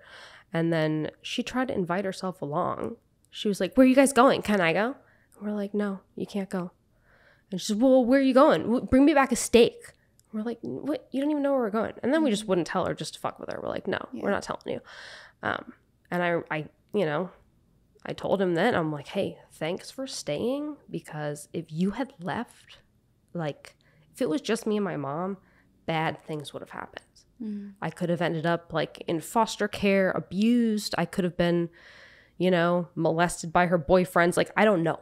Bad things would have happened, though. We would have got kicked out of apartments. Like, it wouldn't have been stable. It wouldn't have been good at all. Who knows where I would be. And even when I told my grandma all the stuff that had happened, like, the first word out of her mouth was like, oh, man, your mother's going to end up in the gutter. And to hear her say that about her own daughter, like, I don't know. That speaks volumes. So I really don't know why my mom is the way she is, but I know she's messed up. I know that she needs help, but I don't know that she's ever going to get it. She's been like this her whole life. And I do believe that it's just her personality is deeply flawed. Well, I think, too, you should know that it says a lot about you that you're able to acknowledge everything and still come out strong enough on your own, you know, to, like, stand tall and almost be a parent. You were a parent, in a sense, to your sister as well, you know, and you took on multiple roles, like, for yourself and for your family. And I think that says a lot about you. And because a lot of people, like you said, they could have broken down or just kind of, like, became submissive to a parent that treats them that way and acts that way. Because at the end of the day, when they are our parents, we're taught to respect our parents and follow their rules and follow what they say. So I think that it says a lot about you that you were able to recognize kind of these toxic patterns and not really be disrespectful, but, like you said, maintain a certain amount of distance for your own mental health and for your own protection and safety for what you needed to do to get through it, which I think is important. And I think it's like, I always say this to people that come on here, I think it says a lot that people are even willing to be vulnerable to speak about, you know, what they've been through. And I know it's tough when it comes to family, especially because at the end of the day, even if they hurt us, they're still our family. So it can be hard and it can make you feel guilty. But I think it's always so important because there's more people than you know that probably have related and have gone through similar things or even felt similar ways of just like, why can't my mom be normal in a sense, or like, why did it have to go that way? But I always say that everything happens for a reason, and I know that's a really sometimes cheesy thing to say, but I think that it makes us, things that we go through make us stronger, and they teach us a lot. And now, not only did it teach you things, but now you're able to help and teach other people by sharing your story and your experience. Yeah, and that is why I wanted to come on here. I was kind of worried, like, what if my mom sees this and sees it as an attack against her and she's going to come after me, which she might, but I can't just stay silent. Like, and that's your story and your reality, and you have every right to share that. And you didn't share it. No one comes on here and shares things in like an attacking way.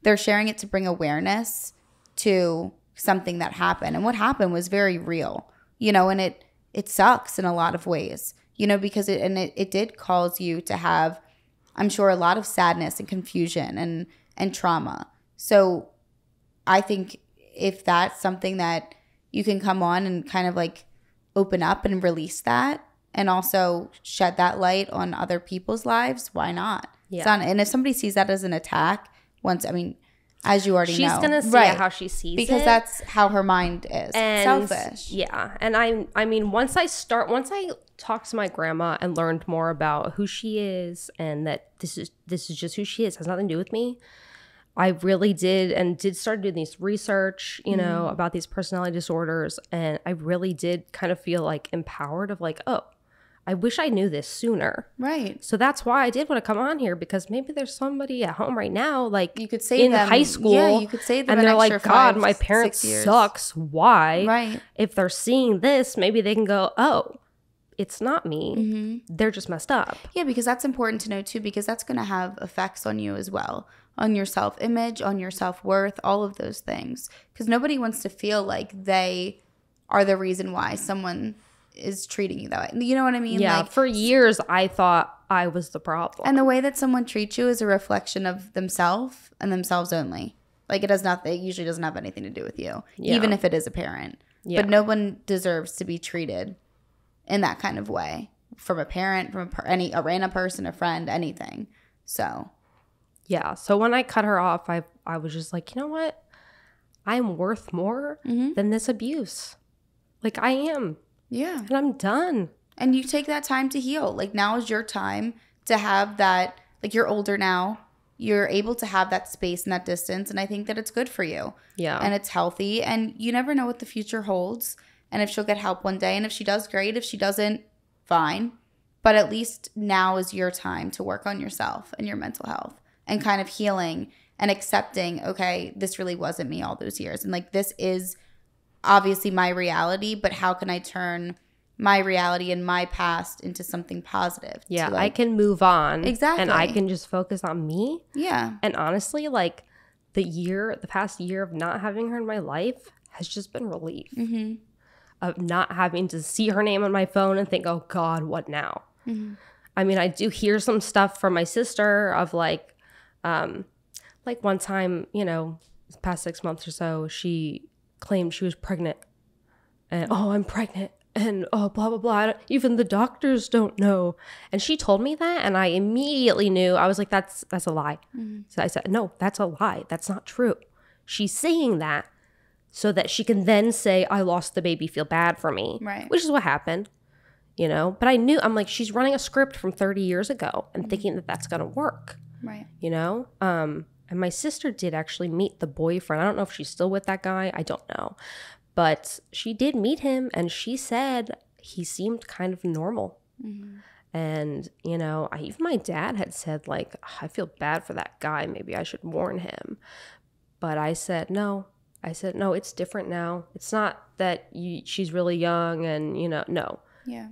This is a 50-year-old woman who had a messy divorce, has 2 children who don't really talk to her. If this guy can't see what's in front of him, that's on him at this point. Yeah. It would be different. Yeah. Like when you and her met and you guys were early 20s, you didn't know any better.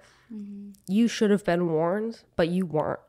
But there's no it's different now. Yeah. It's different now. And if someone can't see that she's just running the same crazy stories, like that's on them. I mean, I figured it out and I was a kid. Yeah. So that's on them, man. Right. But yeah, I did want to share this, and like it was tough, but if one person can see this and think, oh, I kind of relate to that. Maybe, and they will. Yeah. You know, maybe my parent has a disorder. Maybe there's something wrong with their brain. Maybe it's not me.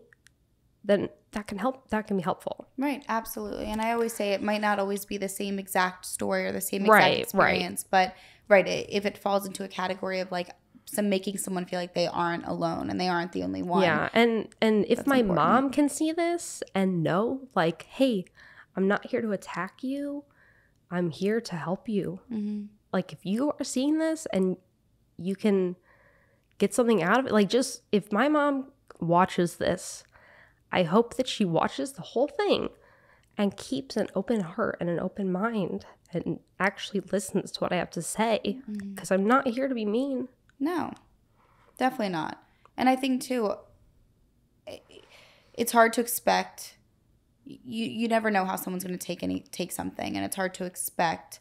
You can't expect anything. Yeah, but I can't let that stop me. No, not at all. And I think that you did an incredible job in sharing your story. And like I said, I think that it takes a very strong person that's willing to open up and be vulnerable to share what they've been through, no matter what that is. So you should really be proud of yourself, and not only for doing it and coming on here, but for, like I said, helping others. And I don't even say potentially, because I know you will, because the reason I do this is because at least one person can always relate to what, the guests have to say. And that's the most important thing to me, is to help, I feel like, give a platform for, you guys to come on and just feel like it's a safe place to talk and share your story, but also to help the silent viewers that listen and listen to either learn or listen to feel like they can relate to somebody. So that's, I think that's the most important thing. And that's what I would take out of it. And like you said, if she sees it, you could only hope that she sees it in a positive light. But if she doesn't, then she still has a lot of work to do with herself. You know what I mean? And hopefully one day you guys can form a relationship. But if you don't, then it was all a learning experience. You know what I mean? Yeah, so. At this point, I don't really care either way. Yeah, right. I'm good without it. If she wants to change and comes back and she's totally different, I'm willing to give her a chance. But it's going to take time. But yeah, it was a lot. So I don't know. And I did have a friend, I told him the story of, when she ran away and all that. And he really had nothing to say to me. But he was like, well, I've always known you to be really strong. So, wow. Makes sense. Yeah. Yeah. Well, no, seriously, you did an amazing job. Well, and thank you so much for wanting to come on. I really appreciate it. And like I said, there's definitely going to be people that can relate and that you're going to help a lot. So amazing job.